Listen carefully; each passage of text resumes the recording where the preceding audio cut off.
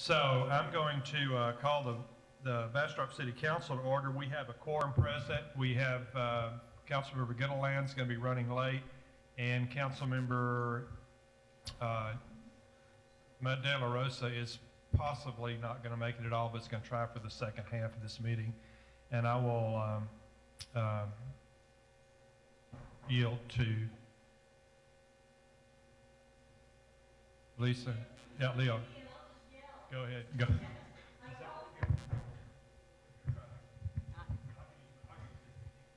I can drop the mic. I'm calling the Planning and Zoning Commission to order. I think we have a quorum. A couple people are running late, it looks like, but we're good. Thank you very much.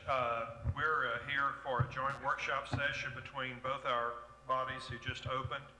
I want to say that we're not really supposed to go to board, committee, and commission meetings. That is the city council. So it's good to be able to say to members from other boards, but especially P&Z who are here tonight, how much we appreciate your work. We all get paid $75 or $150 a month to do our work here, but y'all have to do it for free. So we very much appreciate, on behalf of all the citizens, what you do. And you're one of the key boards, of course, but we value and respect all the others in the community, 100 or so people that participate in making our government work on a volunteer basis. We want to explain what we're going to do tonight briefly and then turn it over to Mike. I'm going to tell it backwards. We had posted some time ago that we would have a workshop on wastewater and water for the city council. I'm glad we have a bunch of folks here. I hope you will stay for the full meeting, because there's nothing more critical for the city right now than our water needs, which you know about, but we're talking tonight mostly about wastewater. It is becoming equally critical for us. So we had a conversation about some things that were going on the north side of our community, the area more or less bound by the railroad track, Highway 95, and Piney Creek. We've been giving a lot of attention to that in the last year or so. We have a subdivision that is applied to go in up there. We have been talking about infill for a long time on this council, and I don't think we've ever grappled with it. We've been talking about traffic impact studies in the infill area of the city, which is hard to understand as opposed to subdivisions in the outlying areas, because they're all well planned. But as you know, nothing in the old part of town's ever been planned in 183 years. So it was a good opportunity, I thought, for us to come together with our two boards, or our two groups, and we've invited others as well that are impacted by this. For example, the Zoning Board of Adjustment often has to deal with issues that result from a lack of previous planning. So tonight's an opportunity for us to hear from Mike and other staff members to give us all together an opportunity to kind of get a handle on some of the things we face. So first part of this is regarding that infill area, and I will turn it over to Mike. Mr. Mayor, thank you. The first part of our presentation will be regarding infill. Will be a summary of some various studies and reports commissioned by Bastrop Economic Development Corporation. Mr. Sean Kilpatrick's here, Executive Director for BEDC, to give a summary of those reports to the Council and Planning and Zoning Commission.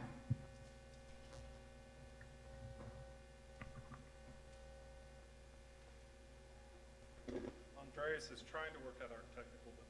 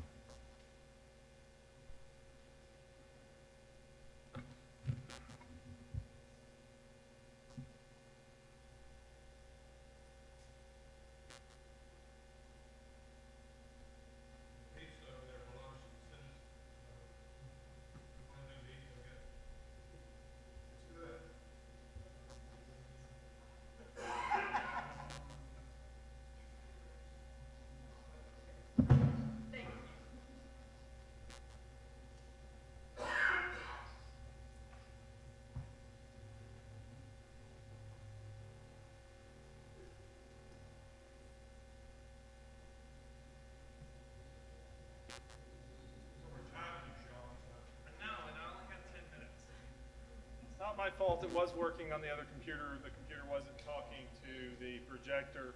Andreas is going to work on that. The council and P&Z should all have something that looks similar to this, which is the slides that, if we can get them up on the screen for the public, we will. If we need to, we can make additional copies.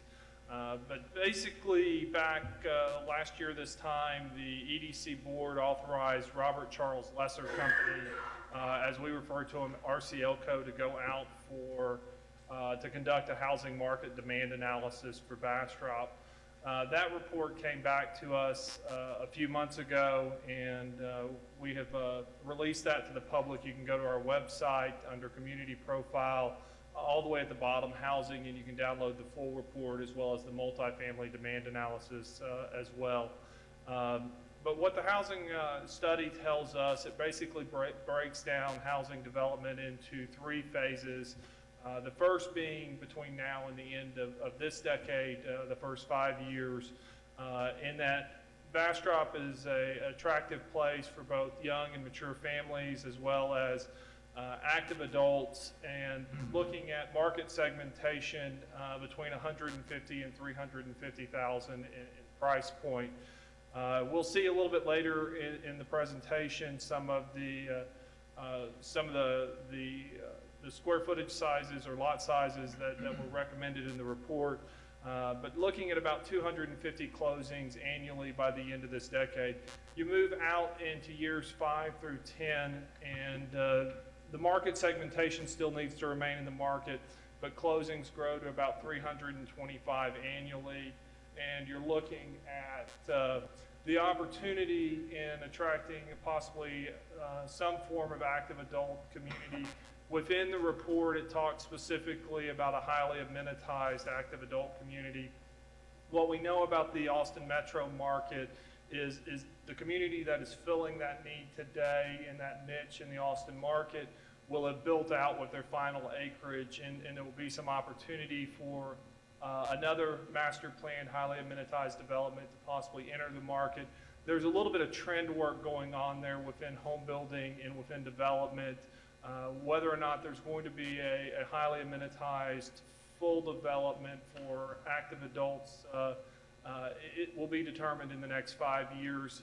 The trend within active adults is they like being around kids, and so you're not seeing the 55 and up age restriction in an entire subdivision. You're seeing it within pods or within sections of the subdivision is more the trend today than it was back when that subdivision and its brothers and sisters around the country were developed. And so there's a possibility of picking up 300 additional closings in active adults.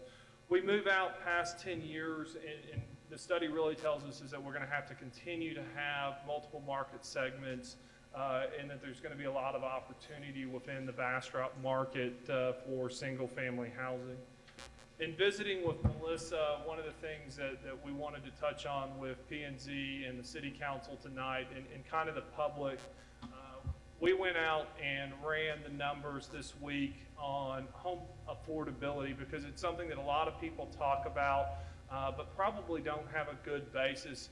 And we ran these numbers on best case scenario, which basically means you don't have a lot of debt. And you're going out using FHA on the top part there, and their 31% housing ratio, which basically means your gross income at 31% is your maximum housing allowable for an FHA loan at what we refer to as a 96.5% loan or 3.5% down payment.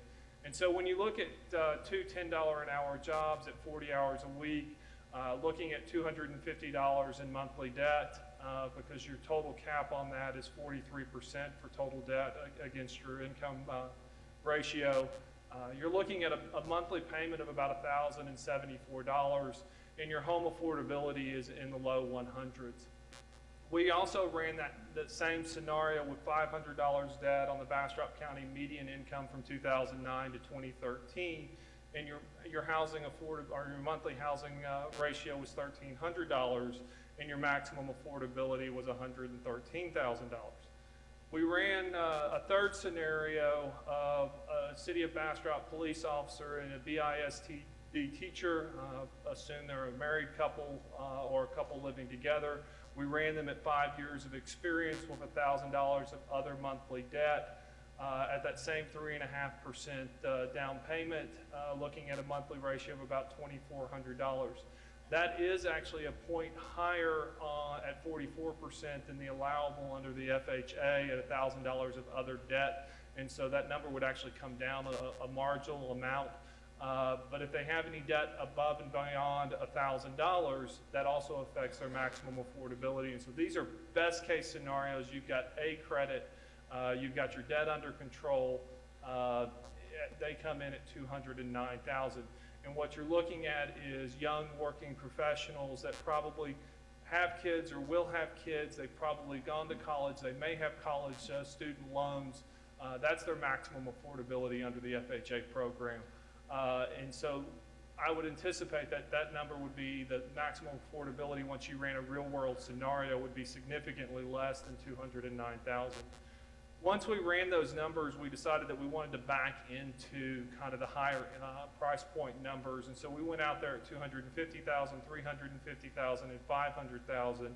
Assumed that they had already previously owned a house and that they were going to have down payment money and equity they pulled out from the previous sale, and backed into what their gross annual incomes under a best case scenario with no debt. And so you're looking at a $250,000 in a best case scenario, needing $74,000 in income, $350,000 needing $96,000 annual. And if you're going to go out and buy a $500,000 house with 20% down, you're going to need about $120,000 in annual income, and that's your maximum qualifying mortgage payment. And I don't know how your situation is, and I don't know how a lot of people's situation is, but that makes you house rich and probably cash flow poor. And so you've got to keep that in mind that and if they don't have any other debt or not any significant debt to knock them out of the qualifying ratios on a conventional mortgage through a lending institution. So we thought these were interesting numbers outside of the home building world, outside of the realtor world. Most people don't run into these calculations until they go to buy a house and they find out how much they can afford. But this is just a simple chart using some real world examples and then using some home price examples of kind of where you would need to be able to afford these. The interesting thing is the $250,000 home on the bottom, perfect scenario, $74,000 in income, and our annual median income in the county is $51,000.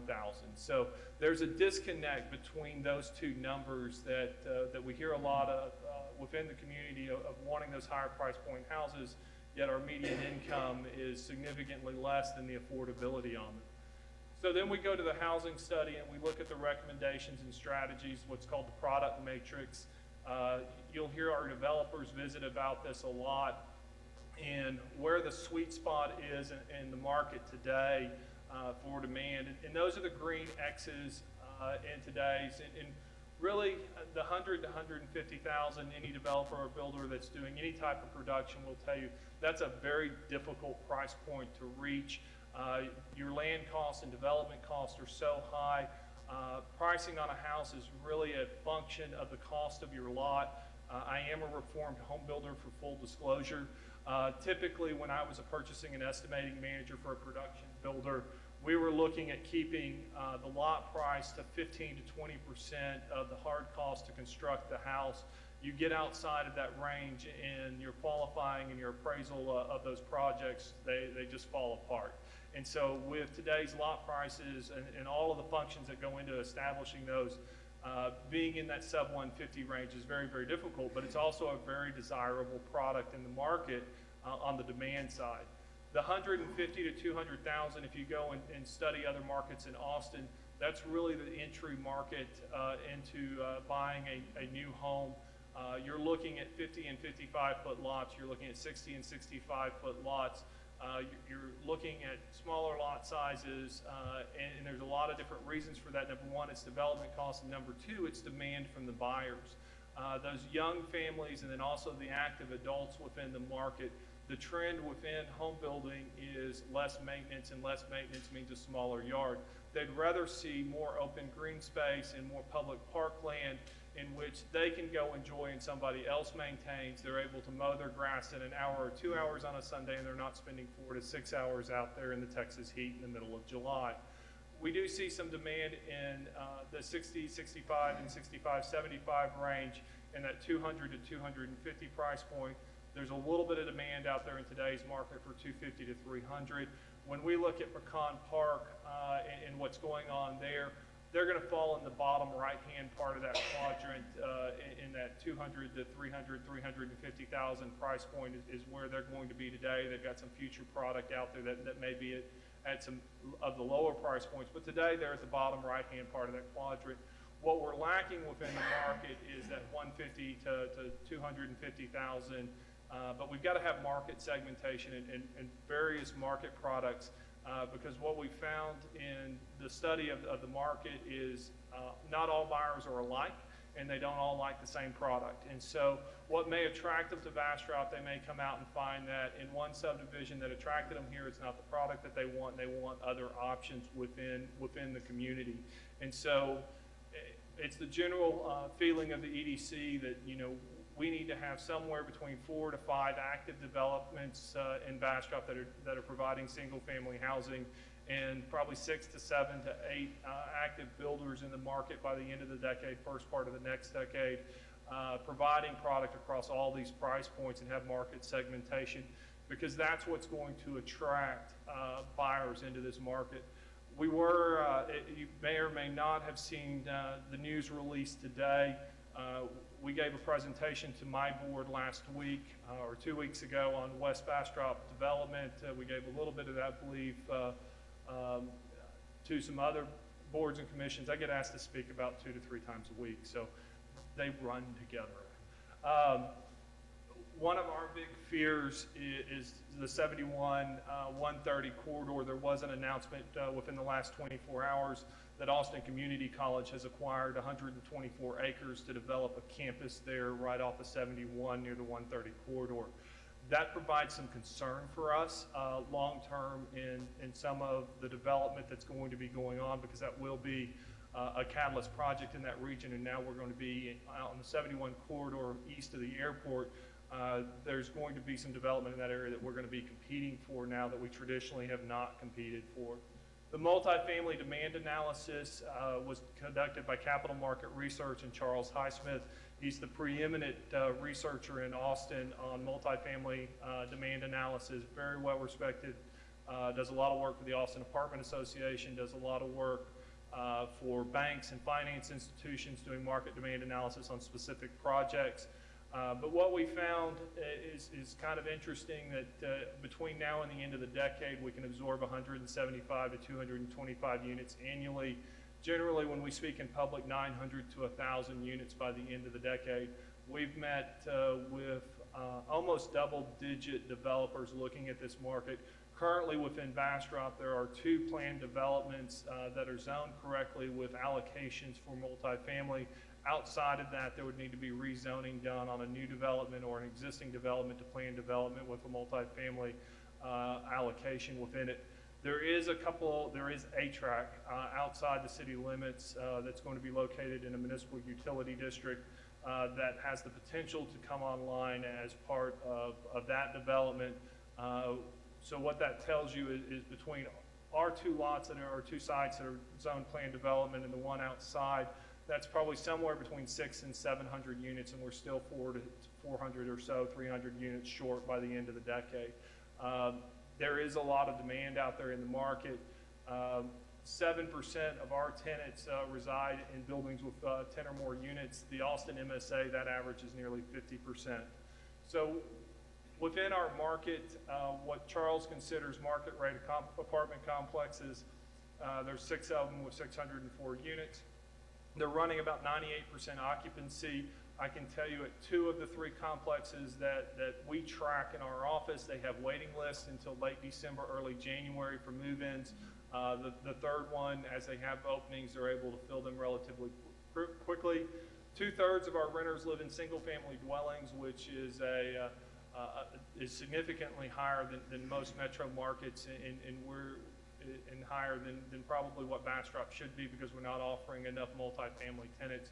One of the misconceptions that we hear a lot in our office is multifamily market rate apartment complexes, their occupancy levels. So typically in the Austin market, there's about 2.58, 2.6 residents per unit. A single family house in the Austin market is about 3.6. So there's actually one more occupant in a single family house than there is in a market rate apartment complex. We also hear that it's a drain on our school system. Well, the reality is that a new 200-unit apartment complex is going to be somewhere in the $16 to $20 million range. It's going to be appraised on the income approach versus the comparative sale approach. And I'm pretty darn sure adding $12, $14, $16 million to the school district's appraisal rolls is a benefit to them.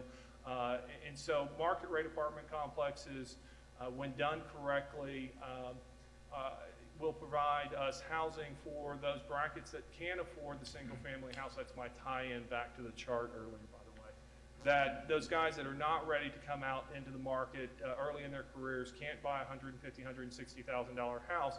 It gives them the opportunity as a young family to go ahead and move to Bastrop, settle their roots here, and as they move through their life cycle, be part of our community. There's a lot of demand here. We face some challenges in sites. A couple of the sites need some infrastructure extended to them, to the boundaries of the site that we're all going to have to look at and go, how can we help make these sites buildable today, because the demand's in the market to be able to get them built and to get them occupied. That is my presentation, and I think I stayed under 10 minutes. Now, I asked for 30 and I got 10.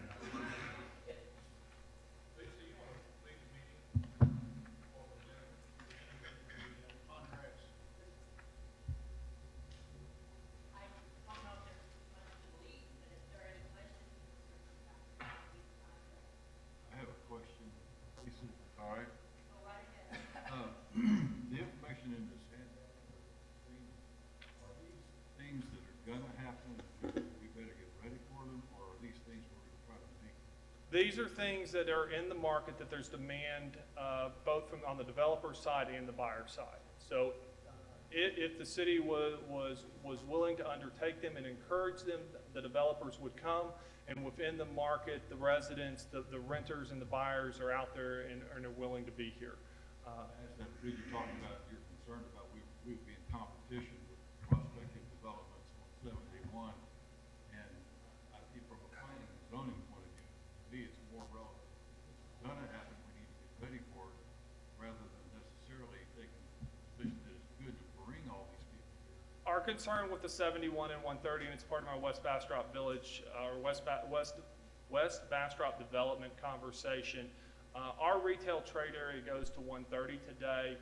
With the ACC campus announcement, what I told my board was we probably had a 3 to 5 year window before any development in that area really had any significant effect on Bastrop's retail trade area, which is our primary primary revenue source for the city of Bastrop.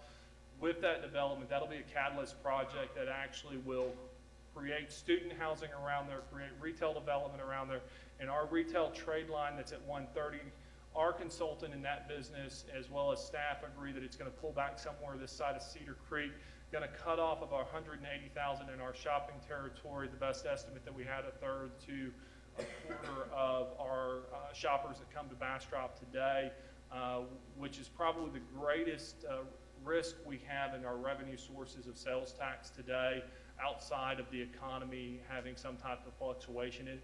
So if we don't grow in core Bastrop, the challenges that we face externally from growth in another region are going to affect the resources and the finances ultimately of the community, which if we don't get out in front of it in the next 3 years and continue to get out in front of it, there's devastating financial consequences as we lose shoppers that are going to be going into that 7130 130 corridor versus coming to Bastrop that traditionally have come here. We saw just on Good Friday, online sales rocketed way ahead of brick and mortar shops. So what we're seeing there, online sales don't worry us as much. So basically sales tax is paid to the 9-digit zip code. So if you order something online and you have it delivered to your house in Bastrop, Texas, for most online retail sales, the sales tax is collected at the company level and it's remitted to the comptroller to the 9-digit level and it gets back to Bastrop. Now it does affect local sales and local employment for those. What we're seeing in that business is a trend to move to, especially in the mid-tier retailers, to stores that are more return centers. They're going with smaller footprint stores in which you can, if you don't find it in a store, they can order it for you, or you can order it online, you get it to your house, you decide it doesn't fit, and you're able to return it within your community, and they have the opportunity to recapture that sale from you. And so within retail, you're seeing more integration between online sales and retail in-store sales. It's not as big a concern as it used to be when sales tax wasn't collected online as readily as it is today. And so as long as they're getting your 9-digit zip code and they're remitting that sales tax, we're still collecting it even though it's not inside the store here in Bastrop. So that doesn't concern us as much as it used to. It is still always a concern for those retailers that don't have a physical presence in Texas, because if you have a physical presence in Texas, you have to collect that at the 9-digit zip code level and remit those sales tax. I'm just wondering, we're concerned about the competition. About 25%. And we're already seeing a shift going from brick and mortar to online. So how are the two?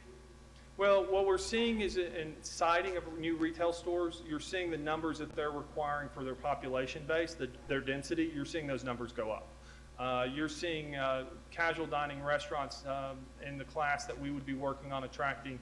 Those numbers are 25 to 50,000, moving up to 35,000 to 50,000. And so we're going to see those numbers continue to increase. And we're typically talking about a 5-mile radius around Bastrop, not in the city limits. You're going to see those numbers increase because they're going to be looking for increased density. And it doesn't matter if it's a casual dining restaurant or if it's a brick and mortar store. They're going to want more density within their trade area to be able to justify that. One of the interesting ones is always a movie theater. The typical rule of thumb on a movie theater is you're looking for 10,000 residents per screen. And if you can justify 10,000 residents per screen and you can make the model work with the number of screens you need cash flow and to be profitable, it's a good deal. If you can't do that, then you're going to struggle. Any other questions? I'm always willing to come back. Thank y'all. I think y'all know who I am. The mayor gave me 7 minutes, so I've got to kick it into high Yankee gear here and get through this. But the mayor asked me to touch on a few components regarding infill development and what it means to a city. And I'm going to start the presentation out with, and we'll get this put into a presentation map. But all these yellow spots that you see here are spots that people have come in at one time or another to the city to potentially see about developing them. Now, some are bigger than others. Some may have only would want to put 4 houses on. Some may want to put more. And even some of these yellow spots are actually platted subdivisions that were never put in. So that creates another set of problems that will have to be dealt with because they were platted, but they weren't required to provide the proper fiscal posting, and they are legally recorded lots. So as you can see, there's quite a lot of potential there within the inner core of the city. Why is infill development important? Well, I'm getting it strictly from a city's viewpoint. It's a problem because vacant lots, dilapidated houses, large areas are a place where weeds and rubbish accumulate.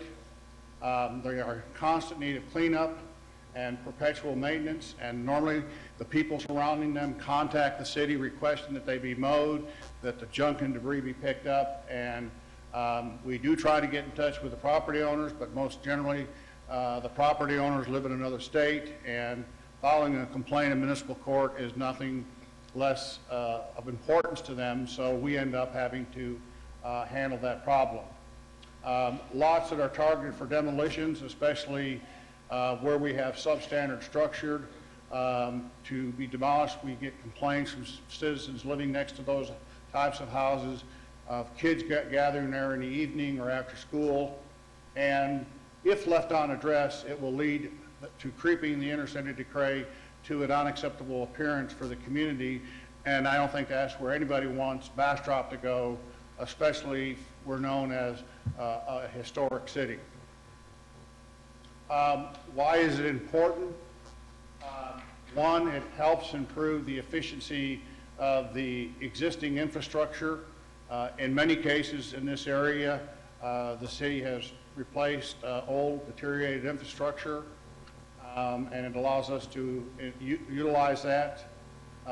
It will broaden your tax base for all the taxing entities. It will help initiate and enhance efforts to replace and restore existing deteriorating housing stock. And also, it will relieve what we've seen, housing development pressures in unincorporated areas having limited development controls, lack of adequate infrastructure and services. And you've seen those areas way out in the county where they just come up overnight and then you're stuck with having to deal with them. And who benefits from the infill development? Your taxing entities, because most generally, many of these spots are not paying taxes. They got back taxes, and then they go to, someone buys them for a tax sale, then they sit there, and it's just a repetitive cycle. Your utility providers benefit, all of them, because they all have the infrastructure usually going in those areas, serving existing residential homes and businesses. It creates opportunities for homeowners and renters, and you've heard Sean speak of the need for that. The real estate, construction, and lending interests all have a benefit from this, and by improving the appearance of your community, the community as a whole benefits. And that's my 7 minutes. I told the mayor I'd keep it to 7 minutes. So you have a couple of minutes if you'd like to make. Any questions? I'll be glad to answer any questions. Yes, that yellow area at the top left, is that part of the area? This is Carter Street. Okay. That's the one we wrestled with here, and not sure what we do about something that doesn't fit any of these goals for infill development. That pretty well adds a lot of burden rather than helping things. Comment on that? Well, there is existing infrastructure in the area that can support this development. If you'll stay on for the second half of the night, you're going to see some significant dollars talked about in extending water and wastewater service to the growing area and the demands, especially when you start leapfrogging development out, spraying quick time to response time for your police, fire, and things like that. You don't have that with infill development. And many cities actually develop a program to encourage infill development because our police stations are right here much quicker than can respond to the call way out here. You start stretching your services, you don't want to encourage your leapfrog when you're jumping out. And with their return use certificate needs necessity, CCN, if you have a CCN in that area, you're required to make service available to that area. And again, it causes what we call leapfrog, jumping out away from the city. And then all of a sudden, this area is neglected and you don't have encouragement of trying to build in some of these blank areas, the neighborhood will start going down. And as I said, in the lobbies area, like right here, this is like subdivision. That's going to be a headache in itself at some point in time. I don't want to take all the 2 minutes, but the question I had, the problem we had there was primarily getting in and out of it. The only way to get out of there was to come downtown through the I city. think that probably leads to our next topic. That's the next, okay, never mind. That's the first thing.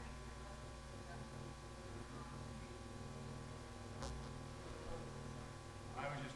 Great, thank you.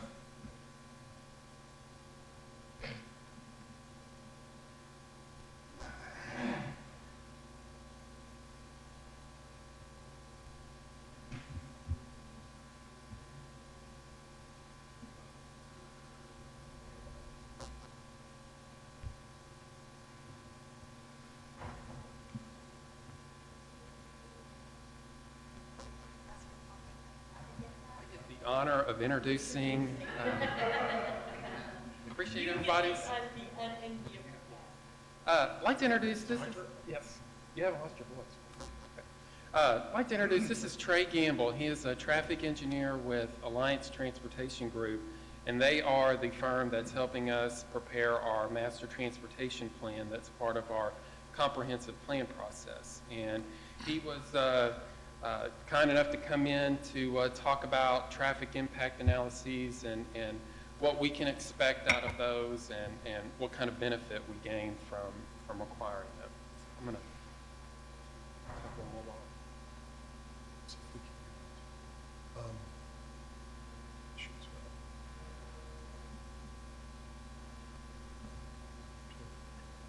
Okay.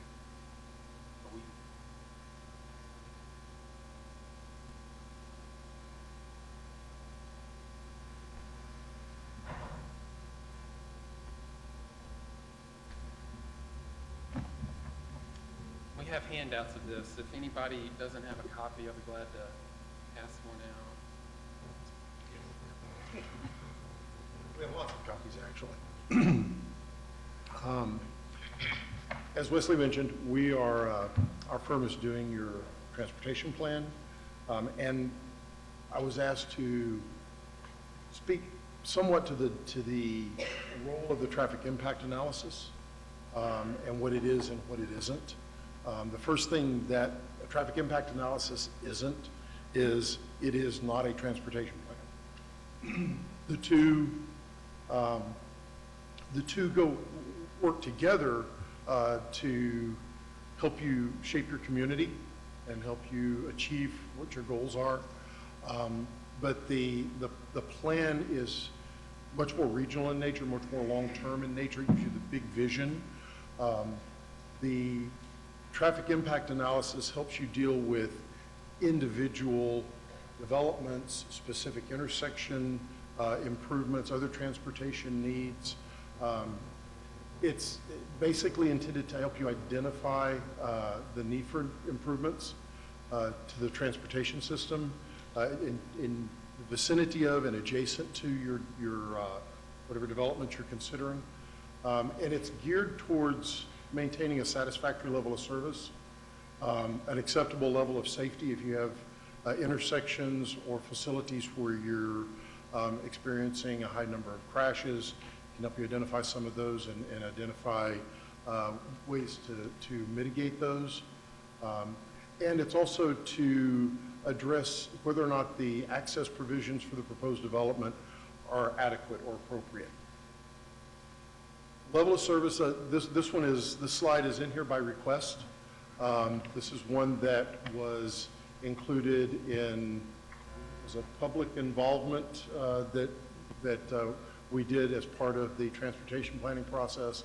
But it illustrates, when we talk in terms of level of service, this is what we're referring to. It's a grading scale that addresses traffic congestion and mobility in the area. Level of service A, B, C, and D are typically considered acceptable. Sometimes if you're on the receiving end of D and on the lower end of it, you might not consider it acceptable, but for the purposes of the traffic analysis and evaluating the impacts, level of service D is typically considered acceptable. Level of service E and level of service F are not considered acceptable. So when we're evaluating the impacts from a new development, we look at those levels of service, and if it's in the unacceptable range, then we start looking for ways to mitigate those impacts through signalization, if it's an unsignalized intersection, through lesser levels of control,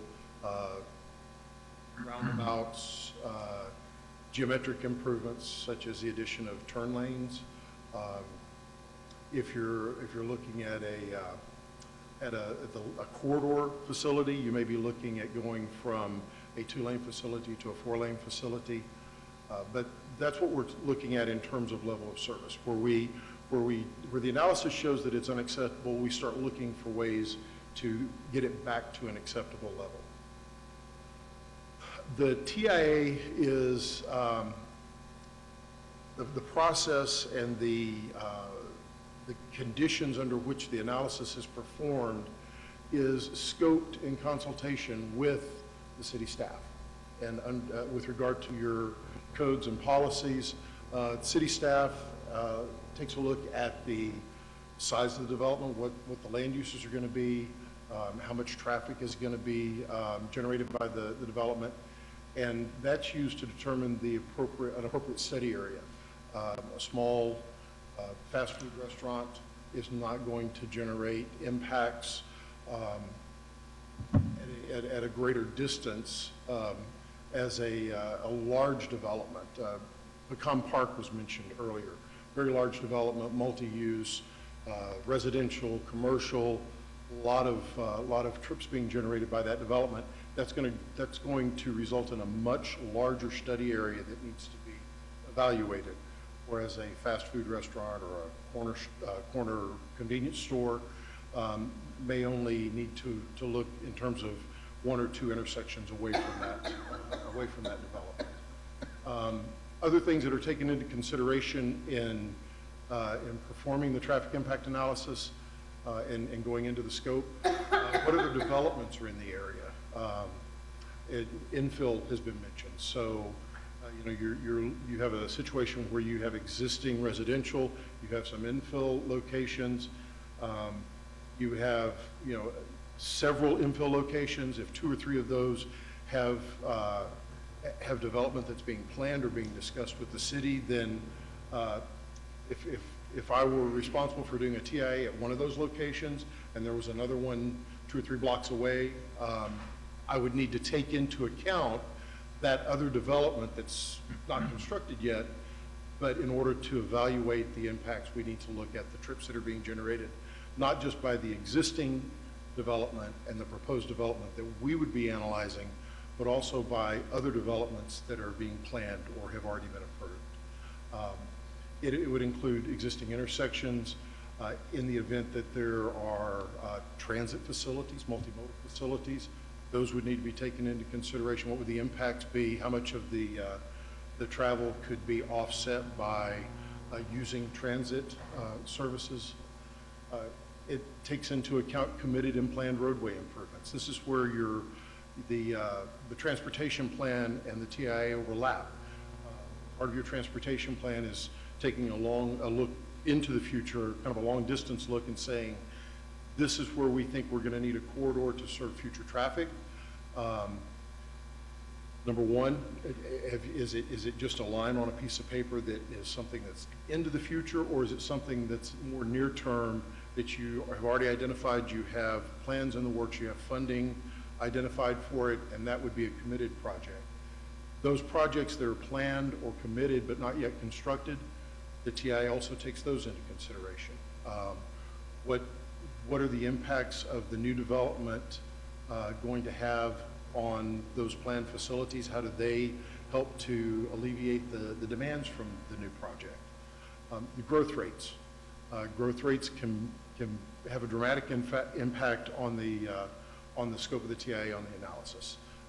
If you're in an area of town that is not exhibiting a high growth rate, then you don't want to overestimate what that future traffic is going to be due to the background traffic. And typically, the more developed as you start to see an area become built out, those growth rates are more a function of traffic that's passing through the area rather than development that's going to be occurring within that area. Future analysis here. Is the development plan for completion a year from now, 2 years from now?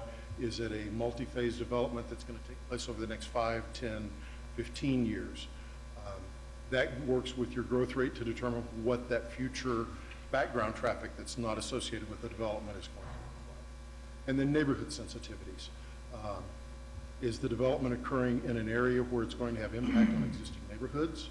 Is it in a new area that's essentially undeveloped, where there aren't any impacts to existing neighborhoods or facilities? Again, back to your issue related to infill development.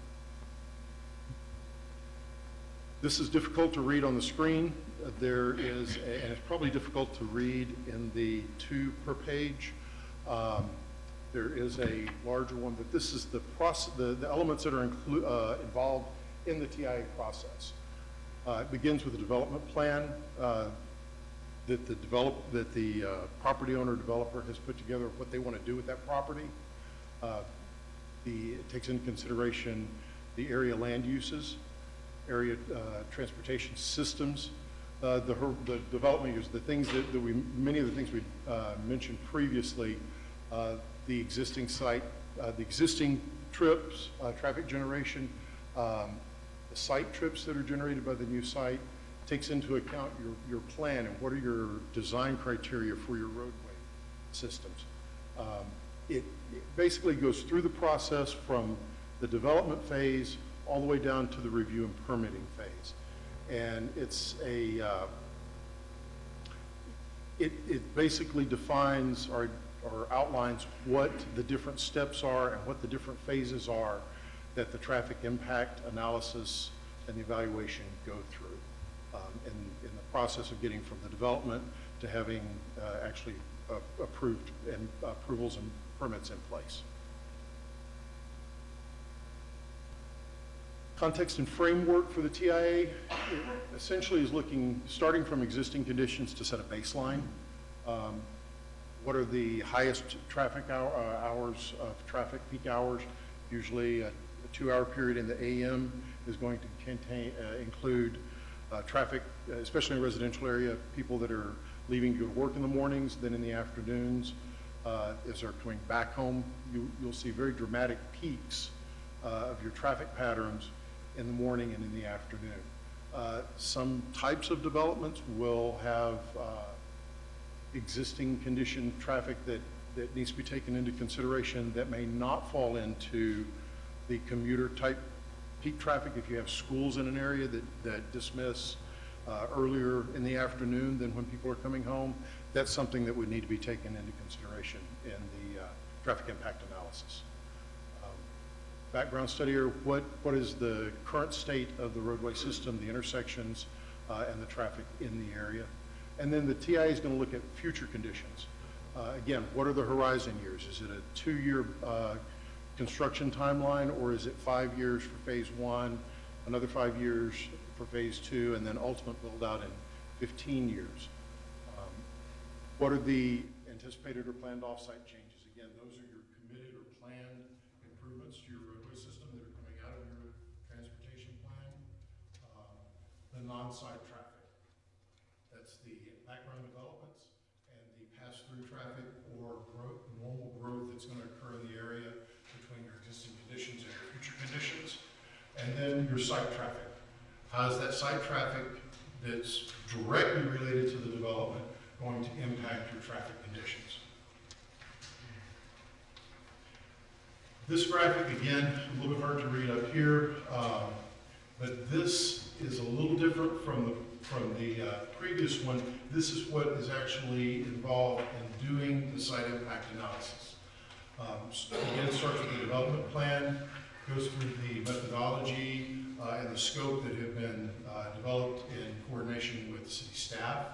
But it goes through an iterative process that identifies the existing conditions and establishes baselines, and then goes through an iterative process for the future conditions. That level of service, again, is the key. So if you, for existing conditions, everything has an acceptable level of service, and then you put the site traffic on it, you have 1 or 2 intersections that have an unacceptable level of service.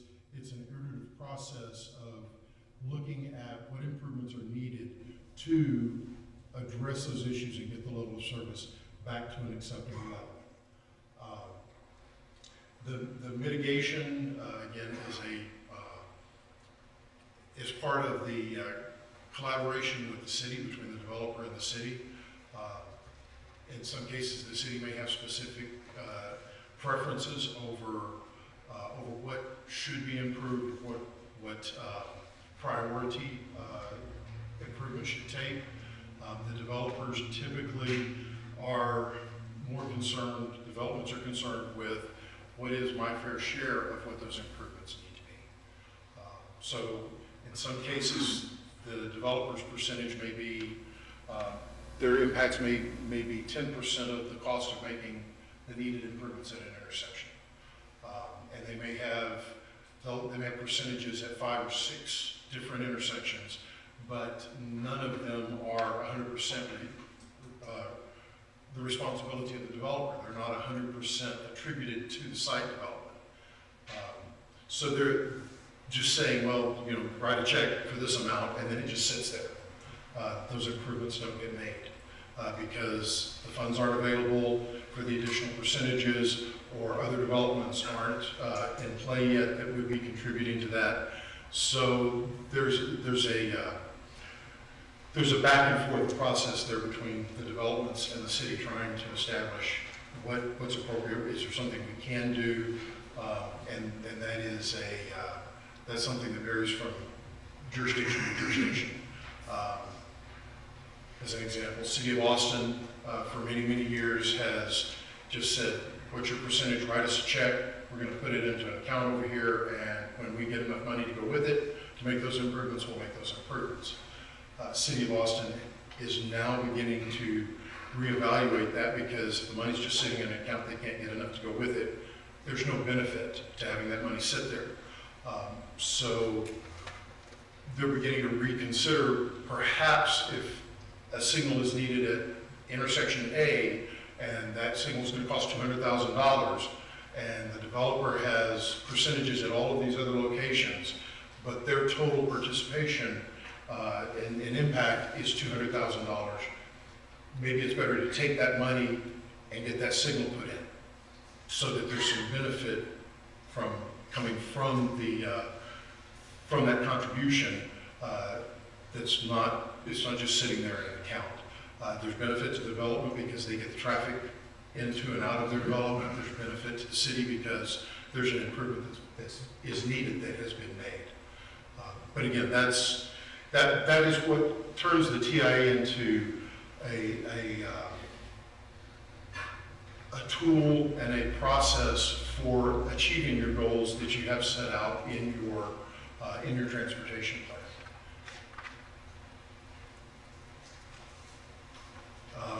Again, the traffic analysis, things we consider under existing conditions and the land uses. Is it in a residential area, or is the area residential or non-residential? The traffic in that area, is it local or is it pass-through traffic? That becomes important when you start talking about the growth rate.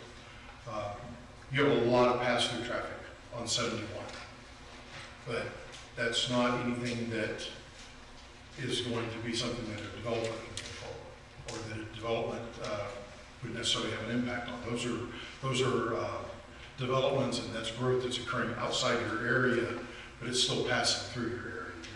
You are having some impacts from it, but nothing that you necessarily have a lot of control over. In the future conditions, again, the horizon years, background traffic, growth and other developments. For the site traffic, we typically use the Institute of Transportation Engineers trip generation manual, which is 3 very thick volumes that has all different types of land uses in it. On more common uses, it's a very good resource. If you have any specific uses that are not well documented in the ITE, it may require a specific study done on similar developments in your area. Gymnastics is a good example. We've recently done a traffic impact analysis in an area where a gymnastics facility was going to be part of the development. ITE doesn't have good information for gymnastics. So working with the city with that jurisdiction, we said, well, they've got another facility over here. We'll go and observe that facility, collect traffic data at that facility, and then we'll apply it here. So again, it's a collaboration between the developer and the city to determine what is appropriate in terms of the trips and in terms of the development. Trip distribution, residential and non-residential trips have very different distributions. In a residential area, most of your trips are leaving in the morning, coming back in the evenings.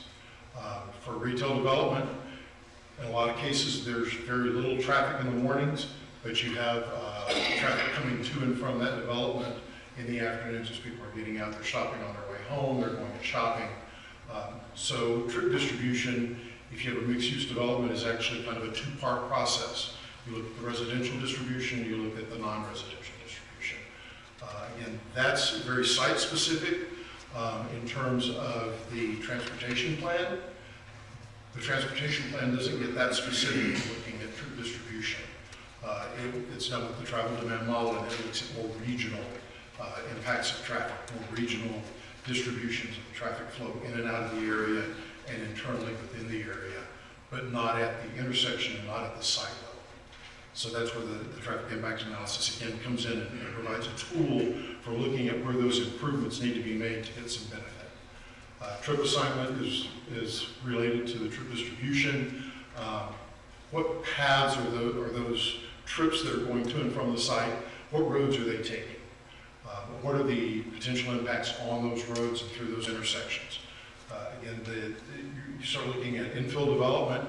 You have established communities, you have established roads, established neighborhoods. It's not necessarily likely that you're going to want to go in and start widening your local streets. So you need to look at the trip assignment to the development. What are the impacts on those roadways, and what is the appropriate mitigation? In some cases, the appropriate mitigation may be that there's an agreement made with the developer that the land use that they want to put in at that location is not as intense and doesn't generate as many trips. So it's not always a question of, can we build more at the intersection? Can we widen the roads? Can we put a signal in?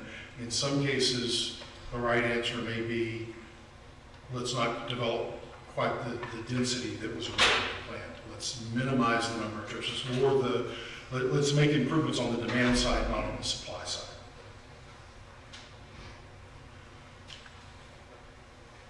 I wasn't entirely certain what questions might come up. So I may or may not have addressed any issues. So any questions? I would ask a question, and I think that it might help, especially for my peers on planning and zoning. A general residential street, one lane each direction, and I guess you know, with parking allowed or parking not allowed. Acceptable level of service, what kind of volume? And I know there's lots of parameters, but you know, we could ask that. So what kind of volume has an acceptable level of service?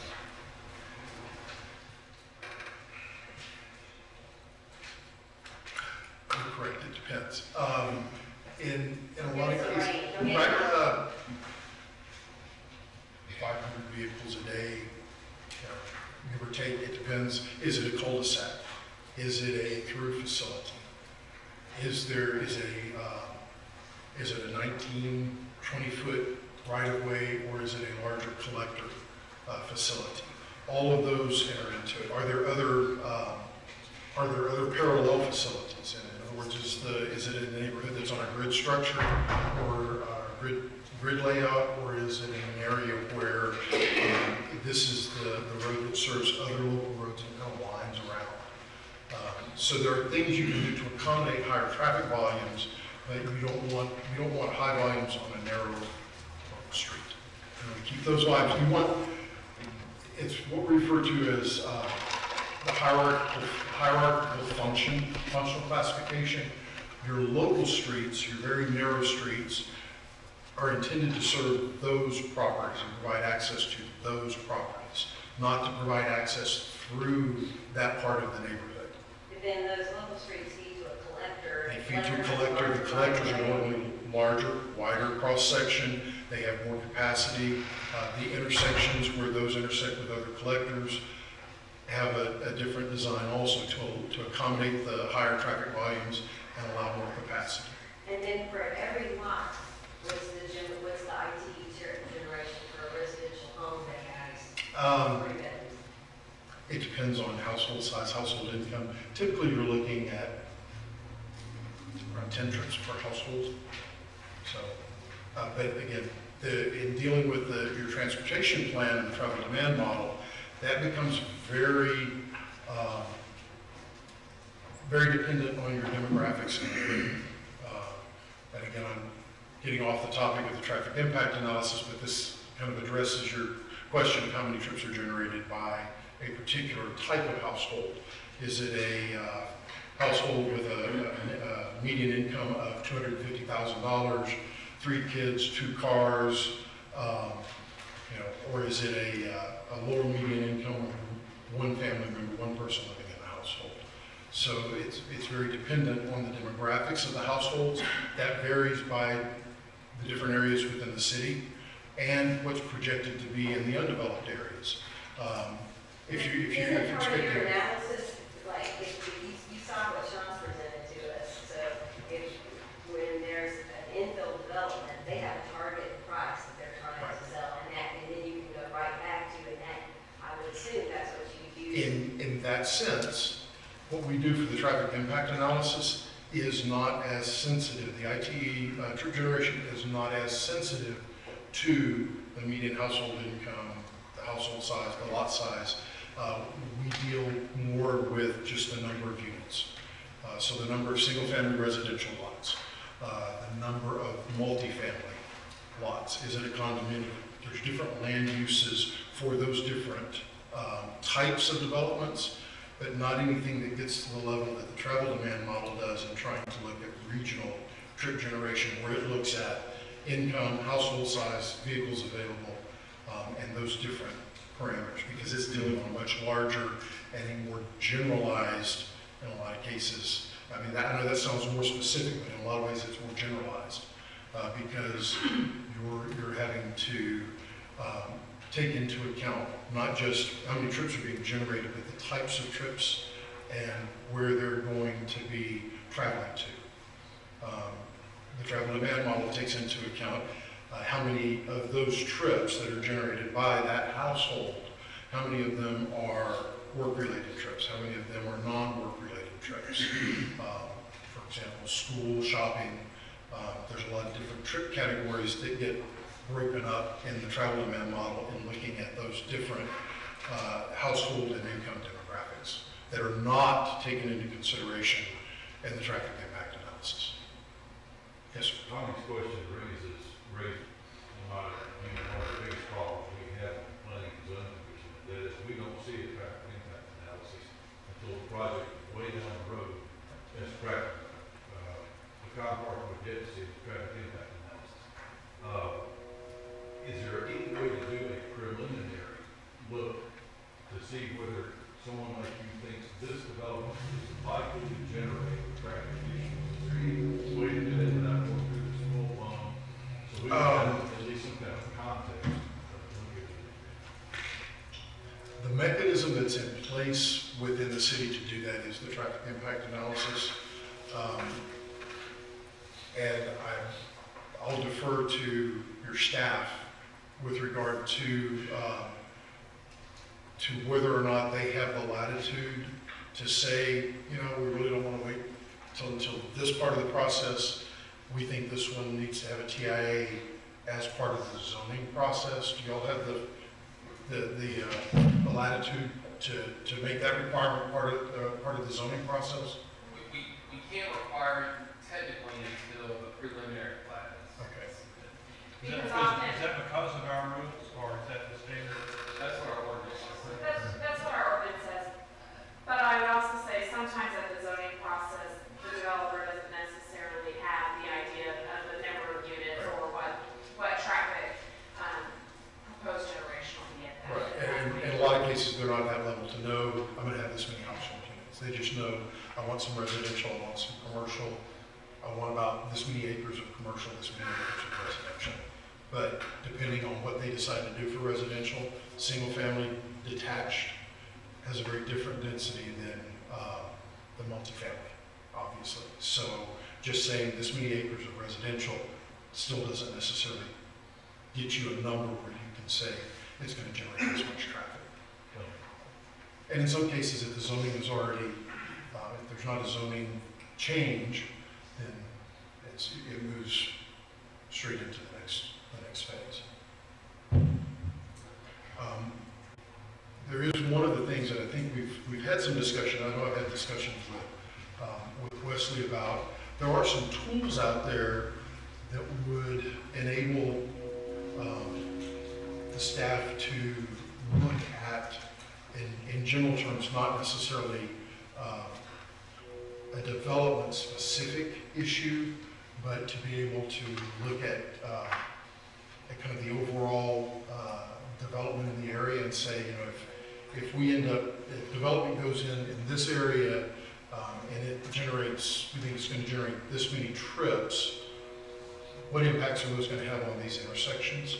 I've shown Wesley one of the tools that we use that is that's very useful for that type of analysis. And it's not, the travel demand models that we use for the transportation plan require quite a bit of expertise because they have to be calibrated, they have to be validated, they have to be tweaked a certain way or they don't give you good results. This other tool is kind of a bridge between the travel demand model and the actual intersection analysis.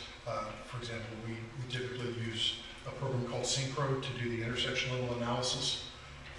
This other tool that I'm talking about allows you to create a network of the major roads for your area and to load traffic onto those roads and route it through the intersection so you can see what, and it's a manual process somewhat. In other words, it doesn't automatically distribute the trips on the network as the travel demand model does. So there is a level of manual data manipulation that has to be done as far as making a judgment call on what percentage of the trips are going to use this road, what percentage are going to use this road.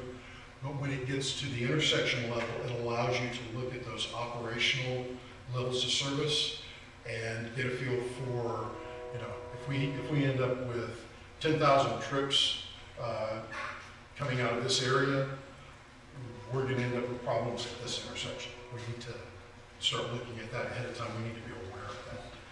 And that's independent of a specific development that might be going on. So the analysis doesn't kill a project, it talks about concessions that needs to be made, is that correct?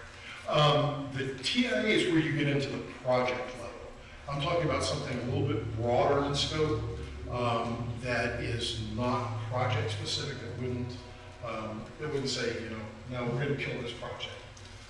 What it identifies are areas where, as they develop, you would anticipate that if they develop at a higher density, you will begin to see issues at some of these locations. So you need to make sure that as the traffic impact analyses are being done, that they recognize that they take those intersections and those facilities into account in the scope for those traffic impact analyses.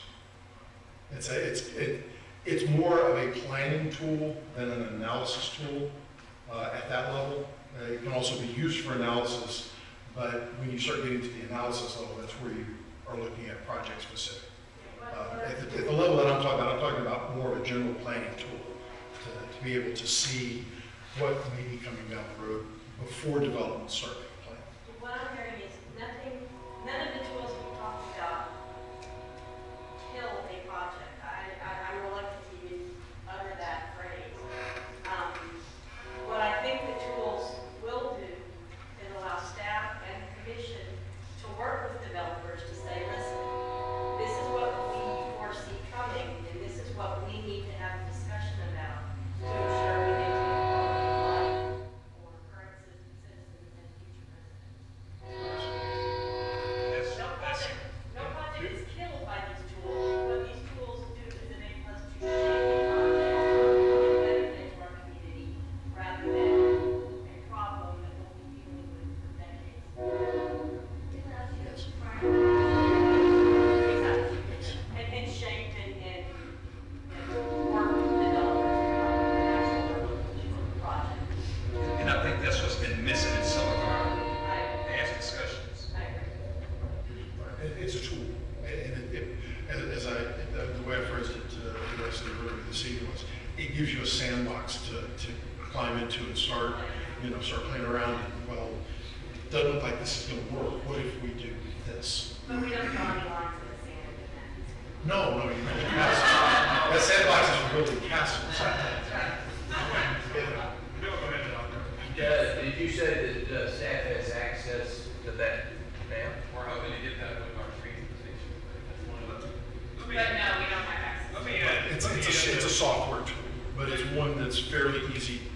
maintain, doesn't require somebody to have, I mean, when we hire the staff that we have that run the travel event models, they've got, they've gone to training, there's been a lot of, on-the-job training and experience that goes into learning how to develop and run those models. This is a tool that is very user-friendly. If you understand how to draw lines on a map, to put your roads in, and how to tell the intersection, I've got 2 through lanes and a left turn lane and a right turn lane in this direction.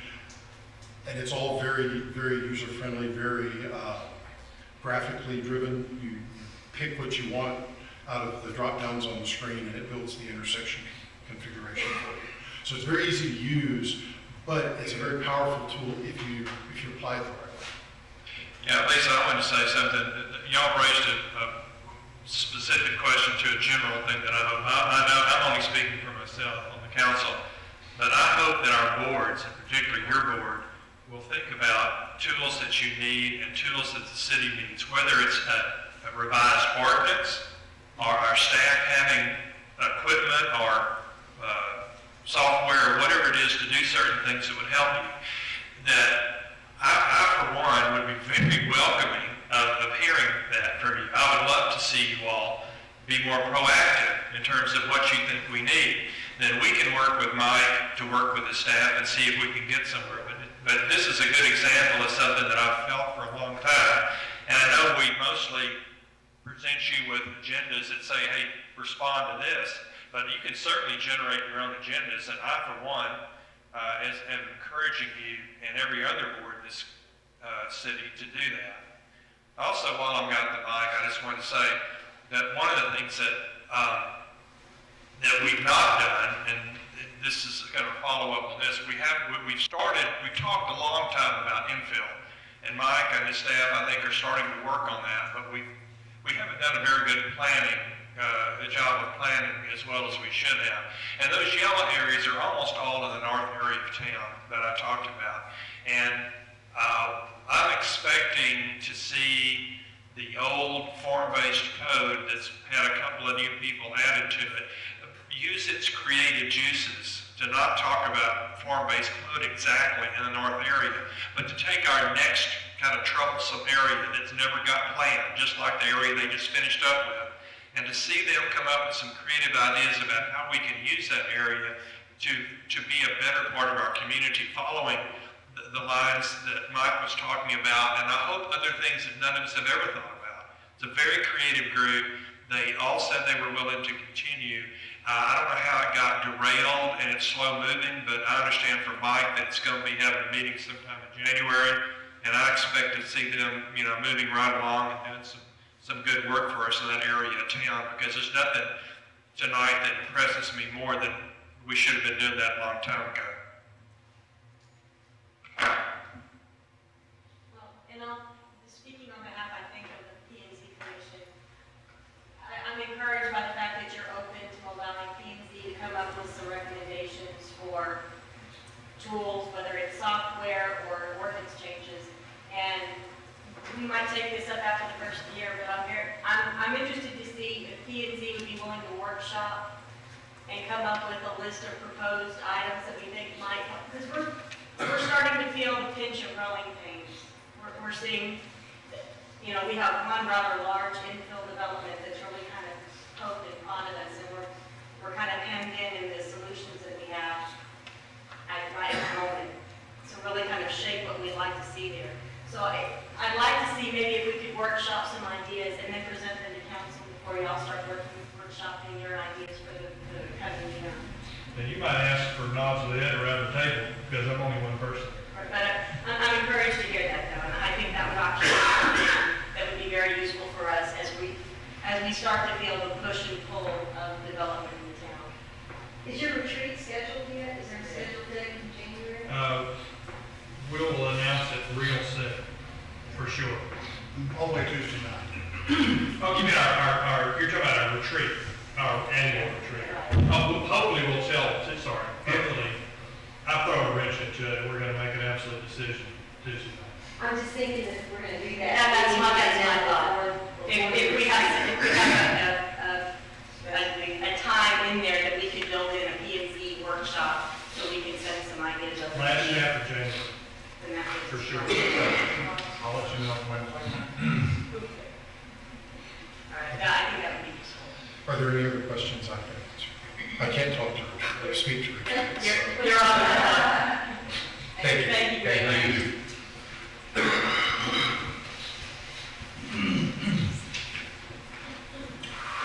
Mr. Mayor, I'll turn it back to you. You covered the topics that you, I think we've had, Councilman, any comments to say to ourselves at PNC? We have plenty of time to talk, but having the luxury of this fine great president is a real goal for us. So,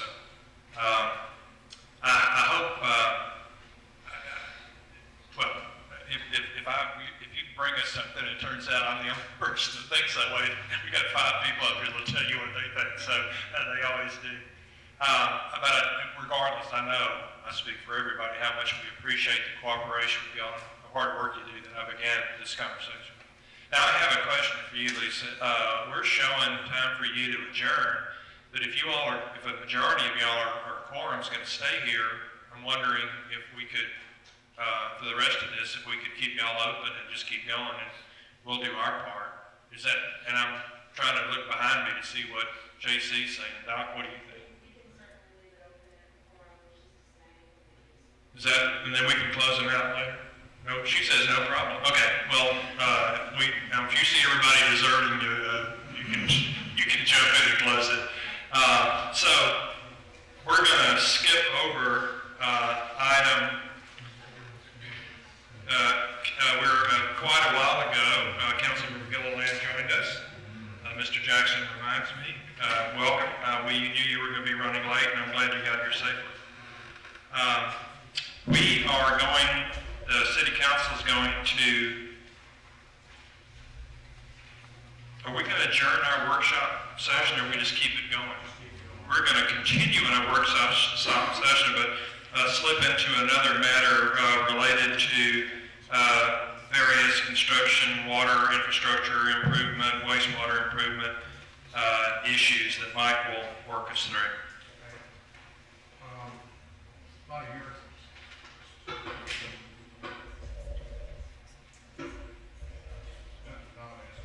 Thank you.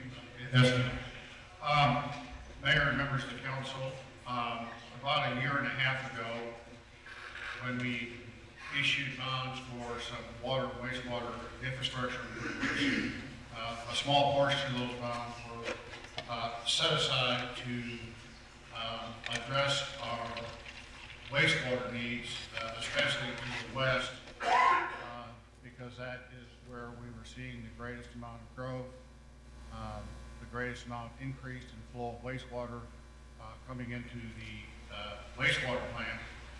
And so we began undertaking an evaluation of the area to the west. Just to give you a couple of benchmark items that we have to keep in mind is under the Texas Commission of Environmental Quality rules and regulations, when a municipality's wastewater plant meets a flow rate of 75% of its capacity, the city must begin designing or taking steps to design and either expand an existing plant or build a new plant.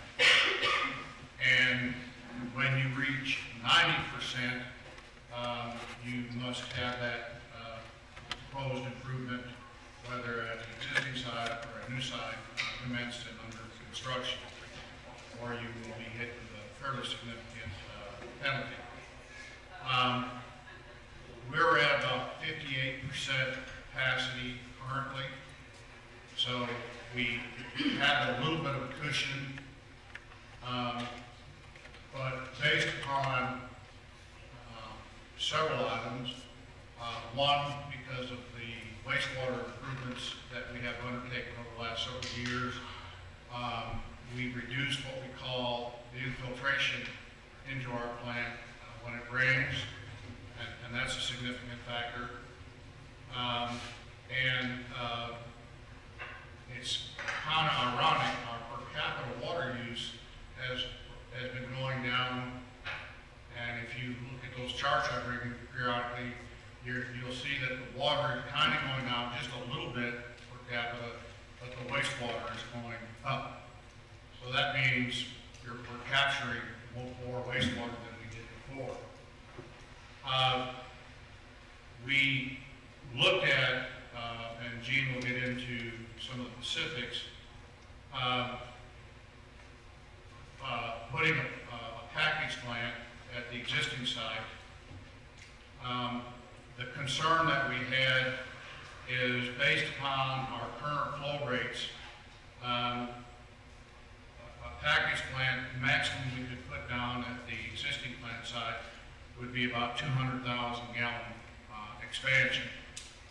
And again, based upon current flows, it would give us about 8 years before we'd be back into the same situation, planning and designing another plant.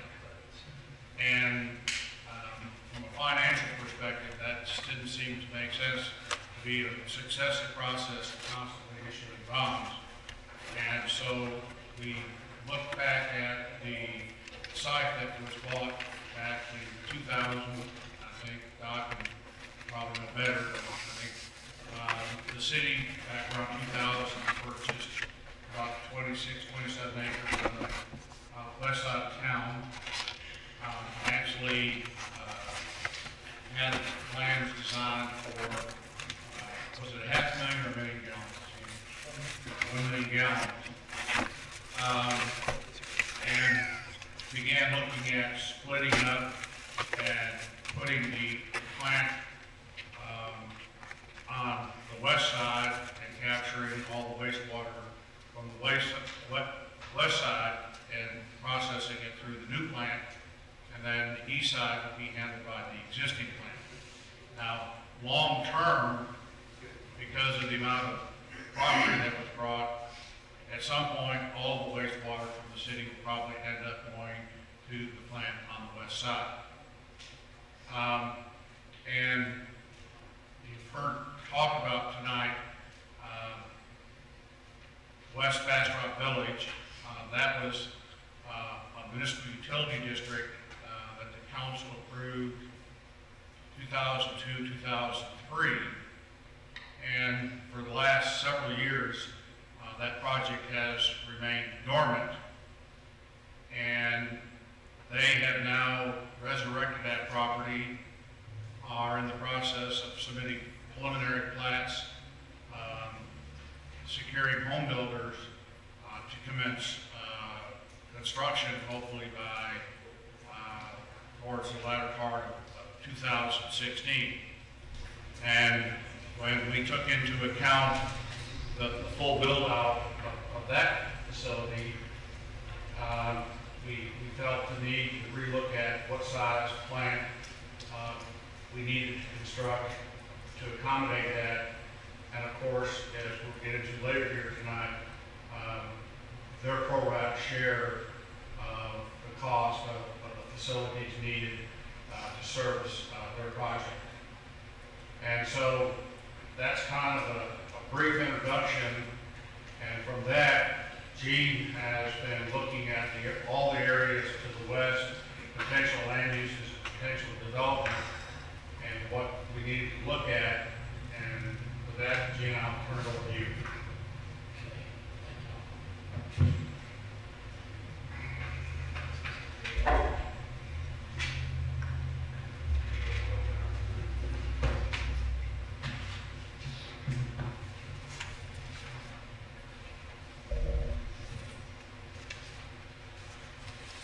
We'll talk about wastewater first.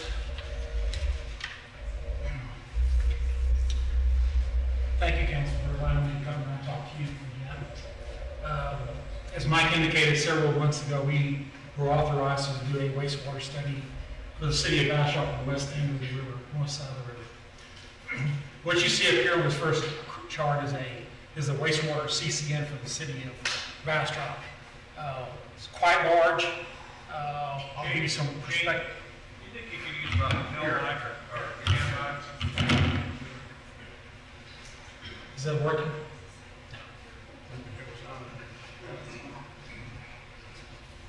Hello? Try it on the stand. Does it come off? There it is. Is that what Zimmer is? Okay. To give you some perspective where we're at, and I'm sorry I'm hiding Gary Mike over here. Here's Highway 71. Tahitian Village Drive would be right here. So we go towards Smithville some distance. This is Highway 95, projecting up through here. So we go up near, within a mile or so of Exodus Ranch. Going, and then here's the river. Going on 71 towards the west. We go, this is FM 20, and 21 would be right here. So it's a quite extensive CCN. And once again, the CCN acronym is Certificate of Convenience and Necessity. We fought at great odds with the city, with LCRA and also Aqua to receive this area about 10 or 12 years ago. So we're, through TCQ, we're allowed to be the service provider of wastewater in this area. Is this still on?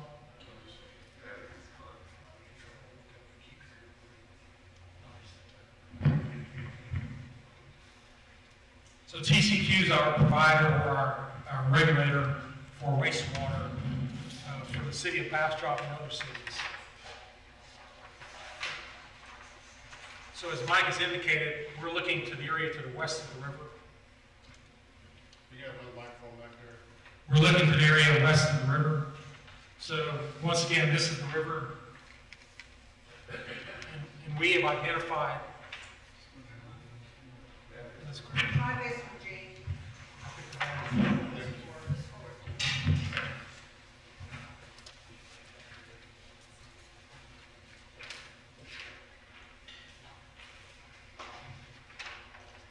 So we've identified each parcel of land within that CCN area west of the river and have associated it with a demand as far as wastewater by zoning. The red indicates commercial areas along the major roadways. The green is just residential areas. And to give you some perspective of where we're at, Bastrop Village, or West Bastrop Village is right here. East Bastrop Village is on the east side of 20, and Hunter's Crossing is right here in the middle.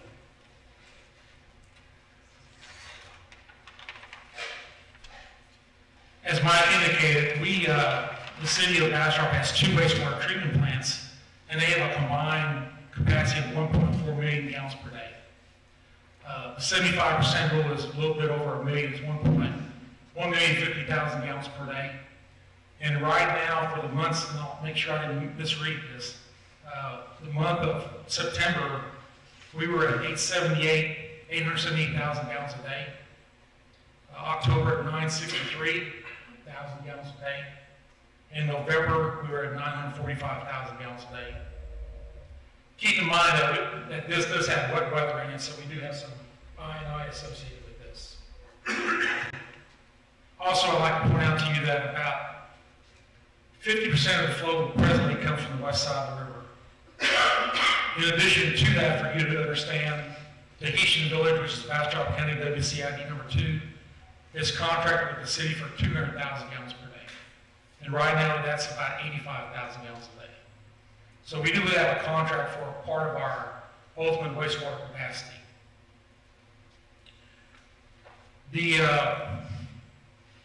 As I indicated, West Bastrop Village has been talking to us, and is this where you want to give out the points? Well, let me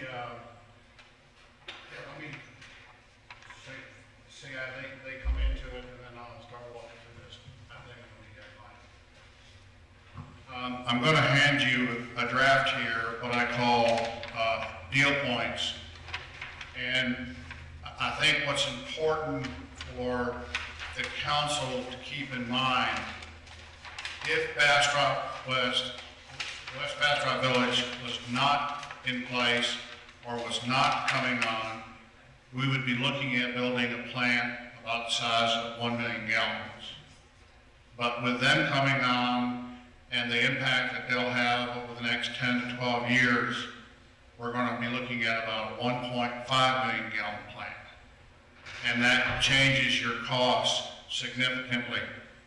So, and I want to say for the record, I don't believe the developers here, but they have not opined on these deal points, and they wanted me to make sure that the council understood that they have just received those this afternoon. And as noted at the top, this is our first blush at trying to come up with what we will call a wholesale wastewater agreement. When the city approved the creation of West Bastrop Village as a municipal utility district, as part of that approval process was that they were to enter into a wholesale wastewater agreement. That was part of the precedent that was required for being approved. Now, state law does allow them the opportunity to decertify, and if they chose to decertify, when I mean by decertify, they would be decertifying out of our CCN, then they would have to come up with their own wastewater system. And I'm not saying that's not possible, but from the Texas Commission on Environmental Quality standpoint, their preference is that we look for regional systems and not individual systems just kind of scattered all over. So what we have at least kind of put together here is the first bullet point. The City of Bastrop will allow West Bastrop Village an initial point of connection for the West Bastrop Village wastewater transmission main to obtain temporary and interim wastewater service, initial interim service, from the city's existing wastewater system by constructing the necessary infrastructure to connect at the southwest corner of Hunters Crossing subdivision as illustrated in Exhibit A. Gene, you want to show them where that connection point is? And there's a map in the back there that shows you as well. Bullet point number 2, this is predicated upon what they have projected their build-out schedule to be. So this is based upon their schedule, not ours. The total capacity and or the number of LUEs for the initial interim service that WBD will be allowed to connect and deliver wastewater produced by the WBD mud at the connection point at the southwest corner of Hunters Crossing subdivision will be as follows. Year 1, 36, year 2, 36, year 3, 36, year 4, 36, and year 5, 36. The maximum total LUEs for temporary service is set at 180 LUEs. During this interim phase of wastewater treatment, each month during the first 5 years, West Bastrop Village shall pay an initial wastewater treatment charge, which payment will cover, for example, the city's expenses for operation and maintenance, administration, and wastewater treatment costs attributed to the wastewater treatment service provided to the city by WBV. For example, the initial rate, which is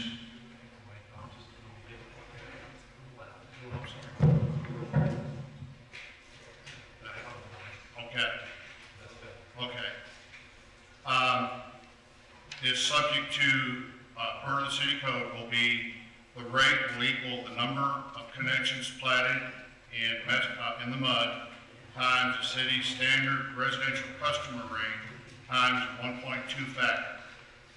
Note, the in-city customers do not subsidize out-of-corporate limited customer service.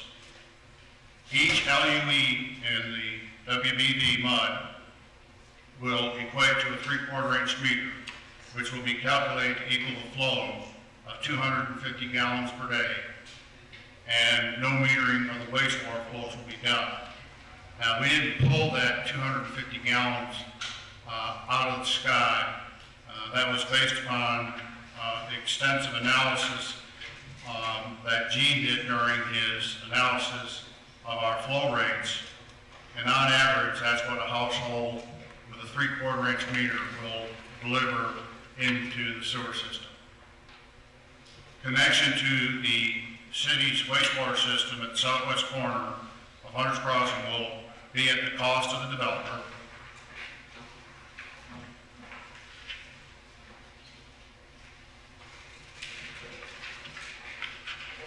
The city will bill West Bastrop Village MUD directly for the initial service.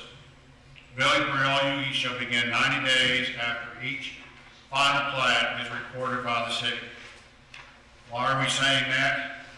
Well, we're not providing the water.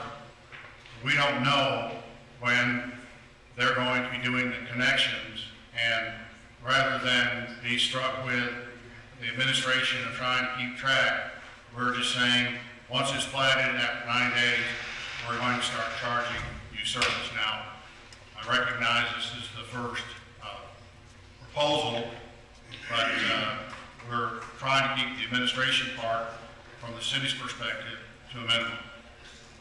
Regarding wastewater rates, in effect, at that time, flat, and adjusted annually or otherwise as stated in the code. Any future commercial users in West Bass Village will be billed per AWA LUE conversion standard. What we mean there is that a portion of the MUD has an area for commercial development.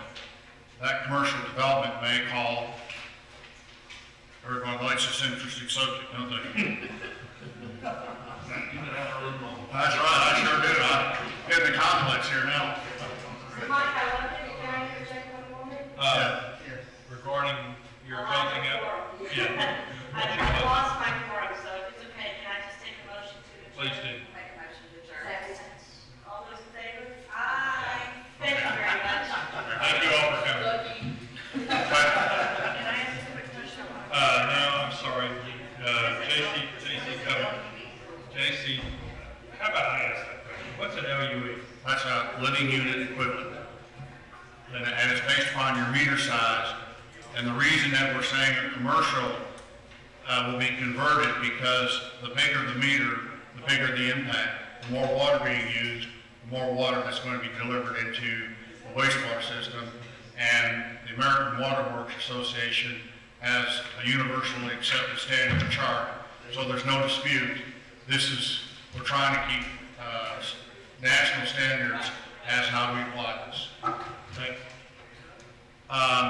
This is what we're presently estimating the time for constructing and permitting of the West Wastewater Treatment Plant. This is an estimated time for the city's construction of the new wastewater treatment plant. Estimate only.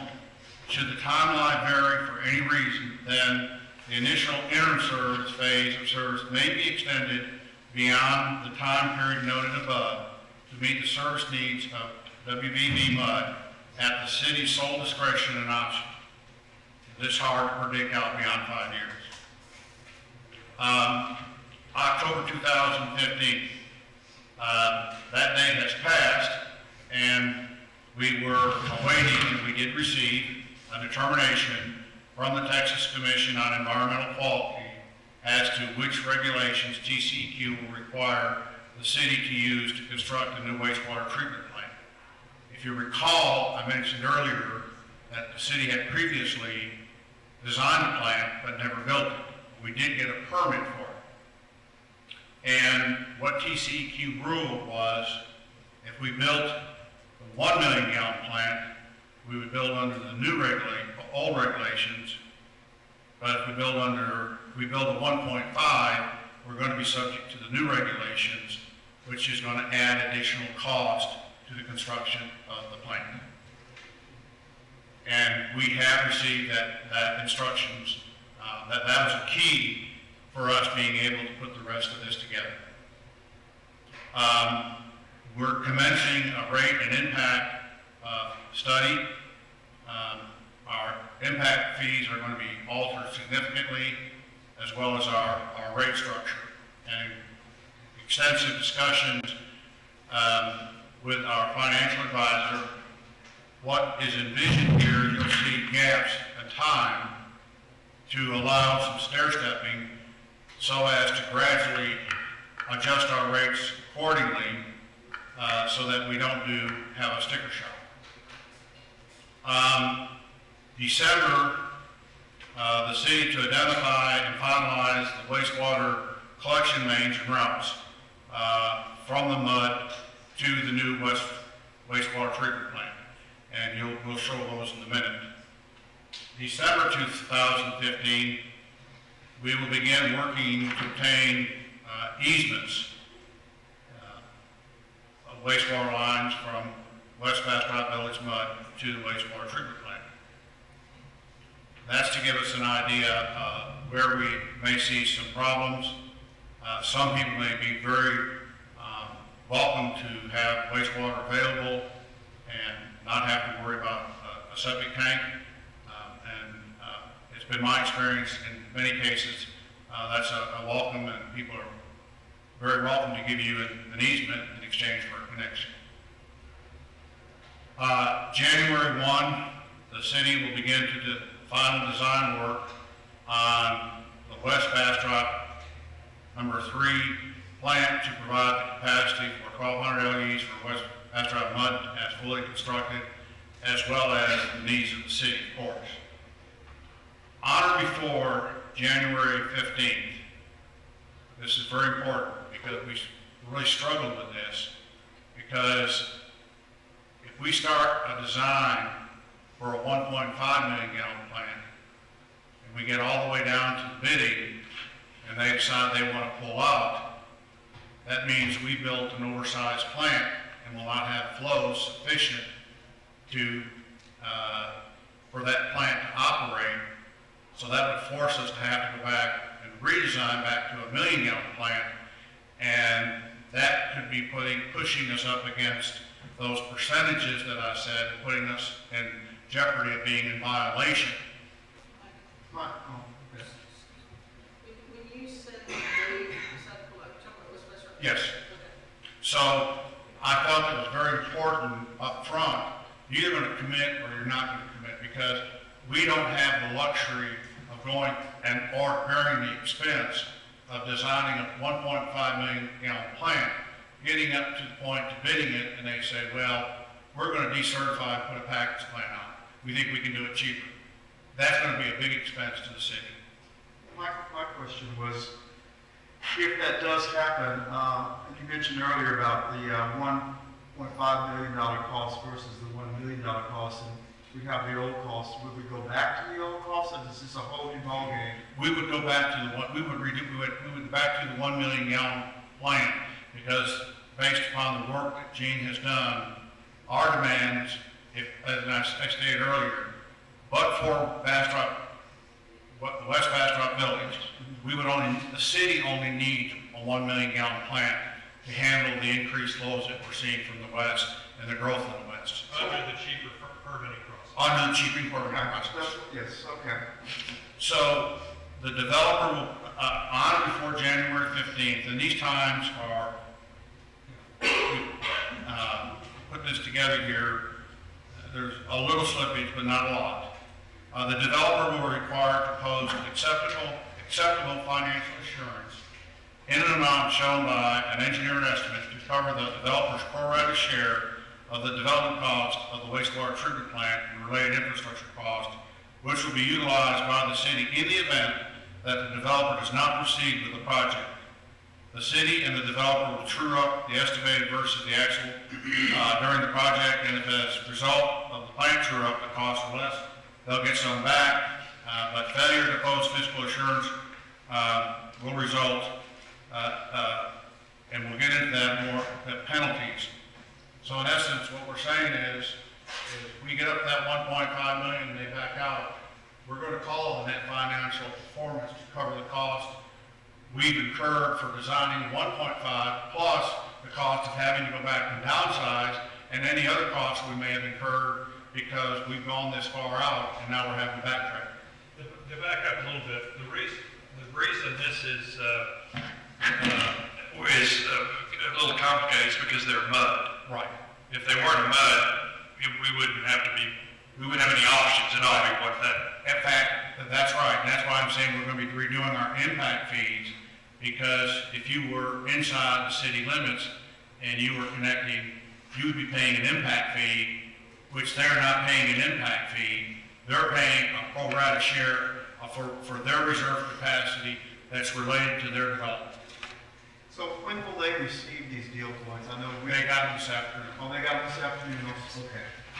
There's been not too many nights I've had too much sleep in the last 3 weeks. This has been a very worrisome project because of the financial exposure that I'm making sure. The most important thing to me is I know we've got to build a new wastewater plant.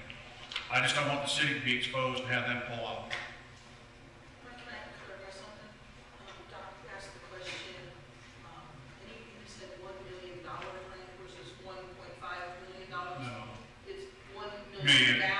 One MGD versus 1.5 MGD. Okay. So And we haven't talked about the pricing yet. We're just talking about the.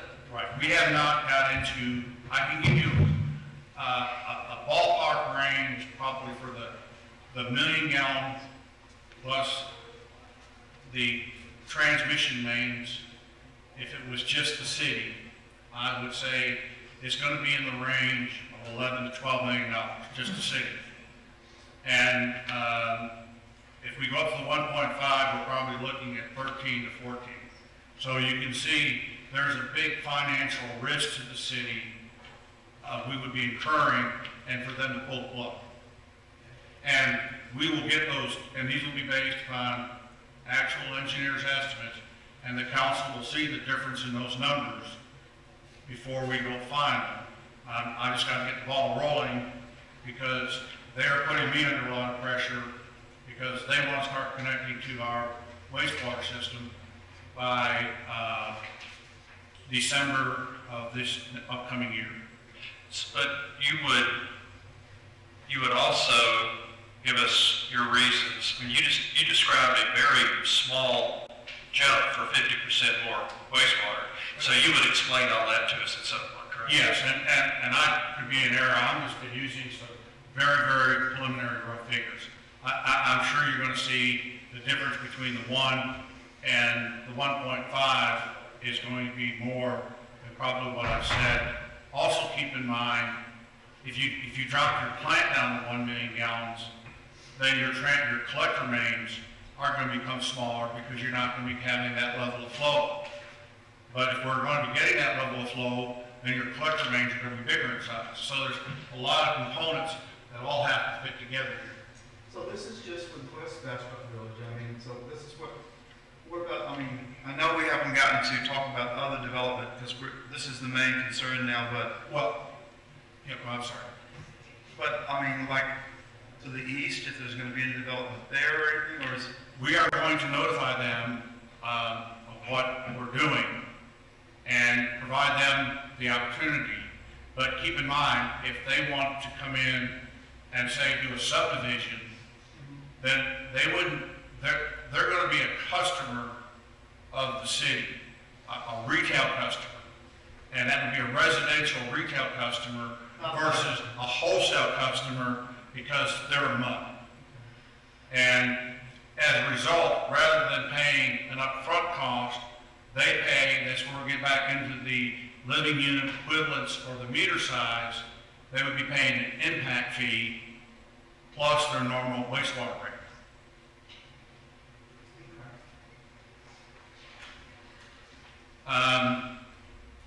Because of the time frame, our goal is to try to get the plans and specifications submitted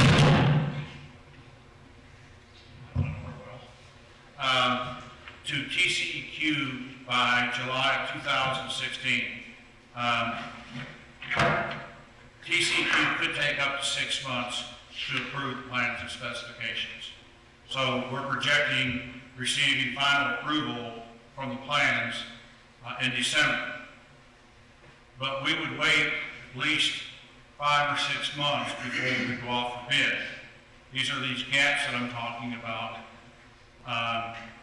But on or before May 1st, West Bastrop Village will provide any adjustments in posted financial assurance to cover any change in the engineering cost estimate, which must be in a form of amount acceptable to the city and the city's financial advisor for the MUD's pro rata share of the MUD's share of the new wastewater treatment plant number 3, and for the associated wastewater interceptors from the development to the west, wastewater plant number 3 as per exhibits A and B. Failure to pay the financial fiscal assurance will entitle the city to seek fiscal damages related to its reliance on MUD for participation in the project. This is the critical point. We're going off the bids and they pull out. And that's why I say there's going to be a penalty, and so I've pretty much gone over that with you. And at the same time, we will be in the bond issuance phase. We're paying for our portion. June, West Bastrop Village will be required to remit its pro rata share to the city. These are actual dollars. These are not bonds. These are not letters of credit. We're talking actual cash will be required to be deposited to the city prior to the council in July awarding the bid for the project. And it will be put in a separate, segregated account so that as we draw down the payment, let's just say for points of discussion, 75% is city and 25% is West Bastrop Village. We will get, because of the length of the project, we'll get pay applications from the contractor. When we get those in, 75% will come from the city, 25% will come from the cash that we have in the escrow account of West Bastrop Village. It is anticipated about a year and a half to construct the new plant and collector mains. So after your award in July, it would be January of 2019 before the construction would be completed. And it takes about 3 to 4 months once a plant is constructed to bring it into what we call an operational phase. There's certain things that have to happen. We have to create certain bacteria growth to help treat the wastewater and such. And so just because it's built doesn't mean the day that it's completed, it's automatically operational. It takes a few months. Exhibit A, the construction point for the interface showing the preliminary route will be constructed for the long-term connection to and the service from the wastewater plant with a pro rata cost to be determined. Exhibit B is a preliminary route of the interceptors along the boundary 304 and to the wastewater plant.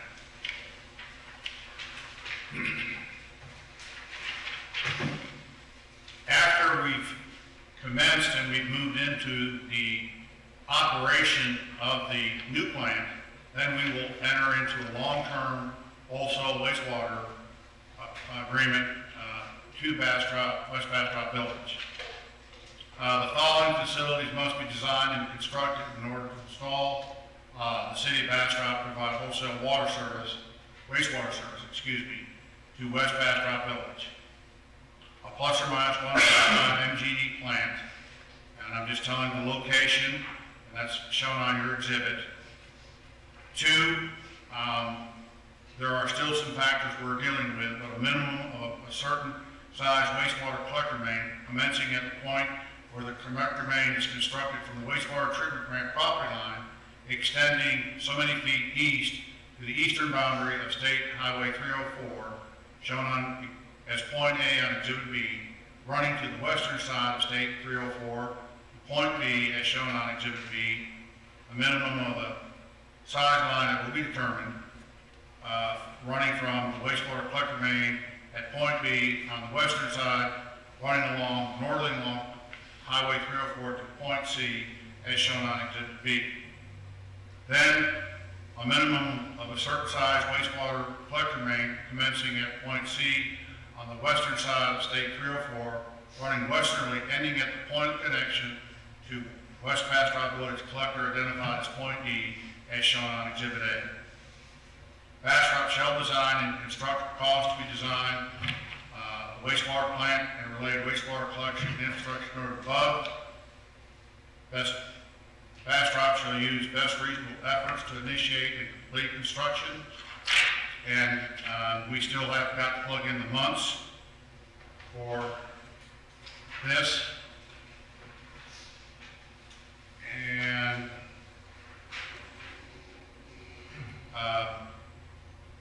West Bastrop Village will be provided an opportunity to have its engineer review the plans.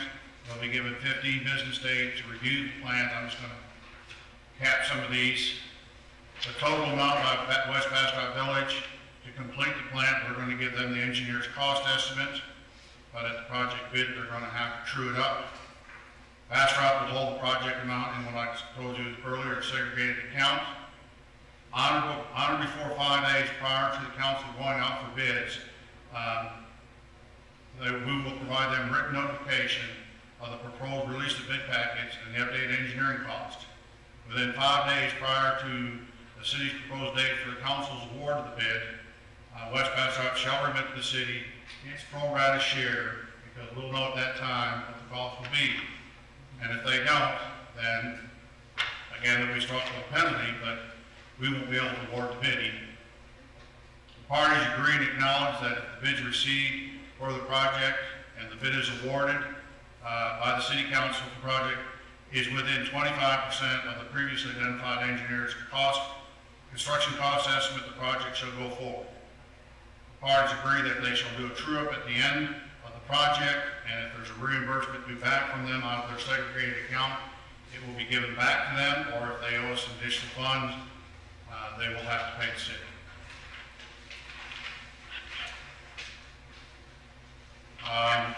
Upon completion of constructing the wholesale wastewater facility and the time Bastrop has acted to fund and accept the wholesale wastewater as a city facility, will own, operate, and maintain the wholesale wastewater facilities.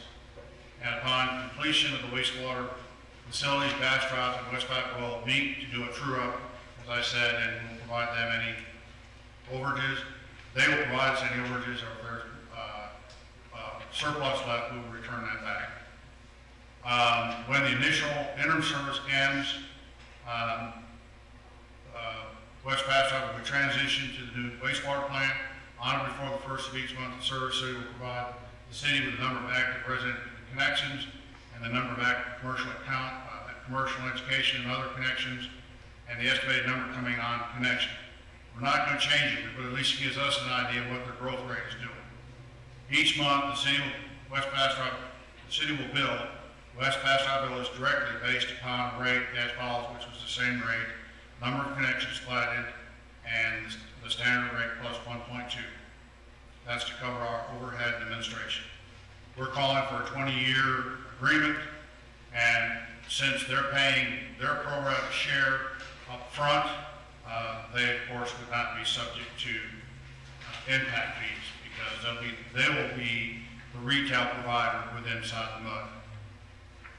The city will agree to attempt to negotiate with other developers who might benefit for oversizing to see if they wish to participate. Exhibit B shows you the location of where the site that the city bought back in 2000. And keep in mind, the size of these lines will change. For example, the city may determine the line coming out of the wastewater plant up to point A should be larger than when we cross over, because eventually there may be wastewater coming down this way from other development that we would have pick up or development over here. There could be a line going somewhere else. And then from B to C will be another side line, and then from C, on the next page, you'll see on C is where it turns and goes westwardly, and D is, the red line is the interim connection, and then the D point is where it becomes a permanent connection. What's the street here? Let's see. That is out of Carnes Crossing, and that's Outfitter, Where the yellow lines at? Yeah. no, that's Drainage. That's drainage. That's, okay, Yeah. The city will own that. okay. Yes. So, that's a lot of information in a short period of time. I can tell you it took a little longer than that to put it together. But they are really wanting to have their houses on the ground starting in December of 2016. So they are really putting the pressure on me to come up with something, and I realize it'll be on my city manager's report Tuesday night to solicit input back from you. I know I hit you with a lot of information. I would encourage you to give me a call. I did look at several other cities who have entered into wholesale wastewater agreements. Everyone charged more to a MUD as an outside customer versus inside, so that 1.2 factor is not something that should come as an alarm to them. Being treated as a wholesale customer has its own impact. Paying its upfront costs, we're not here to subsidize their growth. Mike, let me test the council and you. I know you're going to put this on your city manager's report, but why don't we post it as an agenda item? And then if you get some kind of, I'm just thinking about the urgency of this thing and your January deadline. If they happen to agree or have a little tweak or something, and the council feels confident to make a decision that night, fine. And if not, we're no worse off. So, I mean, does that make sense? Kind of nods around the table? I mean, or should we just? How long do they have to respond to what they received this afternoon? I'm going to give them a couple of weeks. I mean, these can slide about a month or two, but not much more than that. I mean, we're going to be postured having to make a decision in January. I mean, or we won't be able to, because the unknown factor here is if we get an accelerated growth inside the city on the west side, that's going to impact the LUEs that will be available. If we run into some problems, like with TCEQ, they want this or that, and so it's a 9-month process instead of a 6-month process. We may not have the availability to give them any more LUEs because of development that hit the city. So we're balancing a lot of balls here to try to keep it moving, but at the same time accommodate their time frame so that they can get their project off and running. And at the end of the day, the whole financial exposure will rest with the city. Yeah, and given your answer to Kelly's question, maybe it's better just wait till January. But I would love starting getting feedback. I mean, but I'm saying to be able to make a decision, we give you feedback either way. But I'm not expecting a decision by Tuesday night. No way. You don't think that? Okay, forget it. We'll do it under forget my idea. The other question is, we just want to make it clear. This is a business that we run, and unfortunately, or fortunately, it's a monopoly, and we're just going to have to charge whatever we have to charge to get people's sewer treated down the river. So it's not like we're going to be raising taxes or anything. We're going to have to make this work. And we talk about sticker shock, but sticker shock is, the worst sticker shock is I can't get a car at all at any price. And we don't have that option here. We've got to provide sewer services.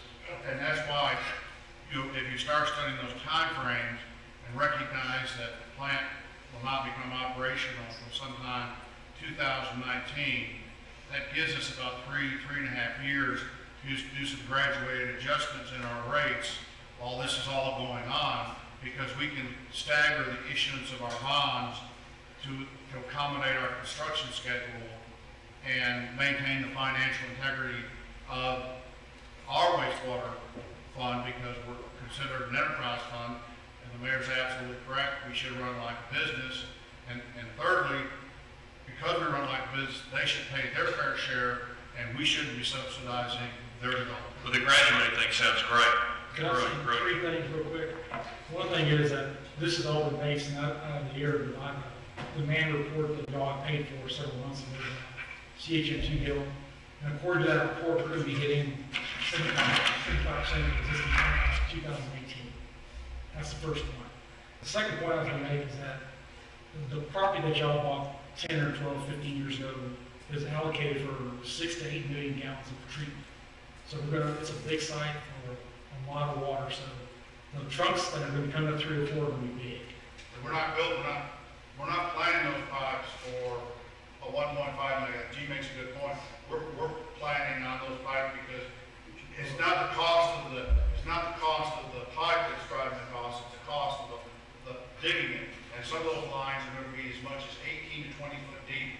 So we want to make sure that we properly oversize it to accommodate future growth, so we're not out there paralleling a pipe 18 foot, because that's going to be expensive another 10 years down the road. So someday, some city manager and mayor come in to see you and me at the nursing home and say, hey, thanks for putting in those big old pipes. That's right. Okay. And the last point was, the last thing I was going to say, if we pull the water from the lake's west side off of the existing plant, by those projections, that's subject to change.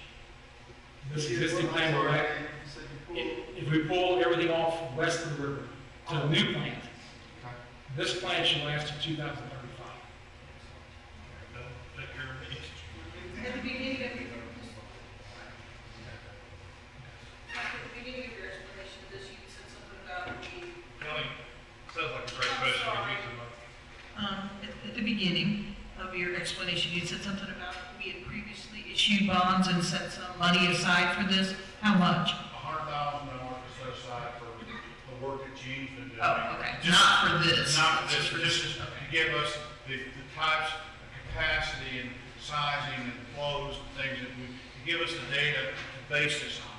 And that's why I'm saying, based upon the work that Gene has been doing over the last several months, we know that to meet our growth based upon the CH2M Hill study and what we're seeing happening at the wastewater plant, a 1 million gallon plant will meet our needs for the next 15 years for sure.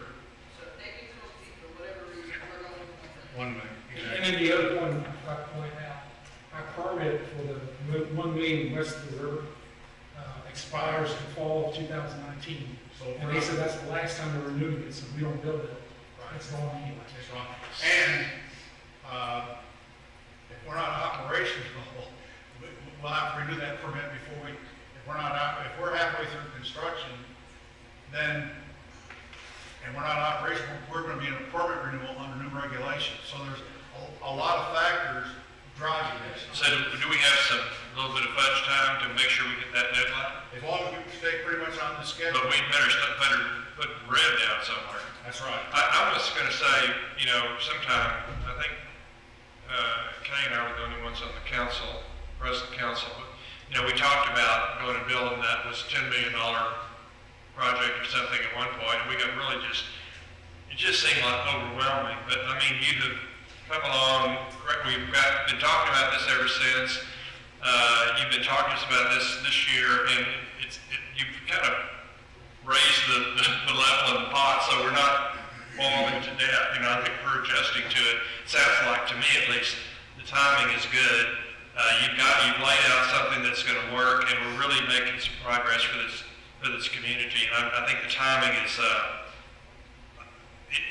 never dreamed a few years ago, okay, that we would be feeling quite this comfortable when we got to it. I feel pretty good at this point. So. Well, I'll tell you one thing that we did change is early on, we just said the package plan that we discussed 5 or 6 years ago is not cost effective, because for some reason the cost of package plant over that time frame has increased substantially, and a projected cost of a 400,000 gallon package plant is over $2 million, and that doesn't buy us much time. It doesn't buy much time at all, and we're right back into the financial markets, and that's what starts affecting your bond rating when you're constantly running back to the financial market, because it doesn't demonstrate that you're planning or thinking ahead of what your needs are and setting your rates accordingly. Well, I hope that everybody involved down the road has that 2019 date, whatever it is, at TECQ, way big on their calendars. I'll ask one more question. Yep. Mike, what action are you going to want from us first? Well, I want to hear back from them, and then at the first meeting in January, we're going to have to start, contact me individually or email me your thoughts. I want to incorporate them in there, but either by the first or second council meeting in January, we're going to have to come at least to, we can't write a contract in a 45-day time frame. So we're going to have to basically turn this deal point into a letter of understanding, and we're going to need to be postured to do that by at least the second council meeting in January if we're going to stay pretty much on this schedule. We start moving into February, March, then we're going to be pushing things out. So you're going to need us to approve the contractors or just to give you the go-ahead? What I'm asking would be to approve a letter of understanding, which this will be converted into, taking this and turning it into a letter of understanding, which will be the basis on which we'll write the contract, which will take about 3 or 4 months. But that will give the trigger that the parties understand what they're getting into, what's required of them. It needs some brushing and tuning up, but this is beginning to, I had to formulate something, and this is at least the footprint for what we're looking at, conceptually how we're approaching this.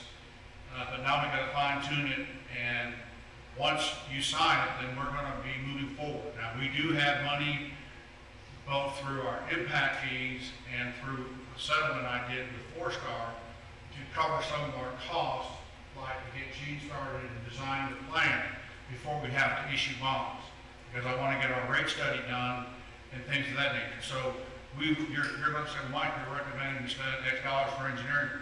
Where's that money coming from? Well, we've been collecting impact fees, and we were in a very kind of awkward agreement with 4-Star, and I got about a $700,000 settlement payment that has been put back and not touched.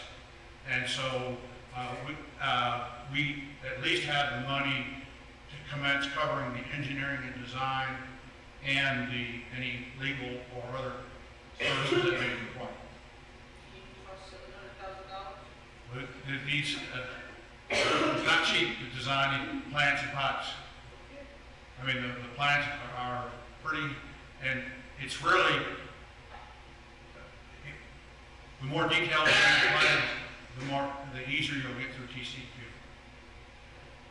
I think we're ready, unless I hear different, to adjourn the workshop session, reconvene in open session. And is there any action that we need to take? Well, how bad did I shock you? With the 7 minutes? I said, how bad did I shock you all? With going 7 minutes or with this? This one here. I think you've been raising the temperature a little bit as we go along. Okay. I think. We don't have any action. Anybody got anything for Mike in terms of future postings? Here, out of 9, Gary? Adjournment. Yeah, I'm over for adjournment. Sorry, I thought you were saving yourself for the future. Would you call the roll?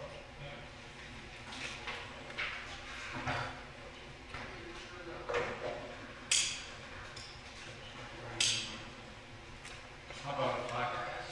That's a future I'll agenda. call. Schiff. Yes. Dillon. Yes. Yes. Yes. McIntyre. Jackson. Thank you all. We're adjourned. Good meeting tonight, thank you.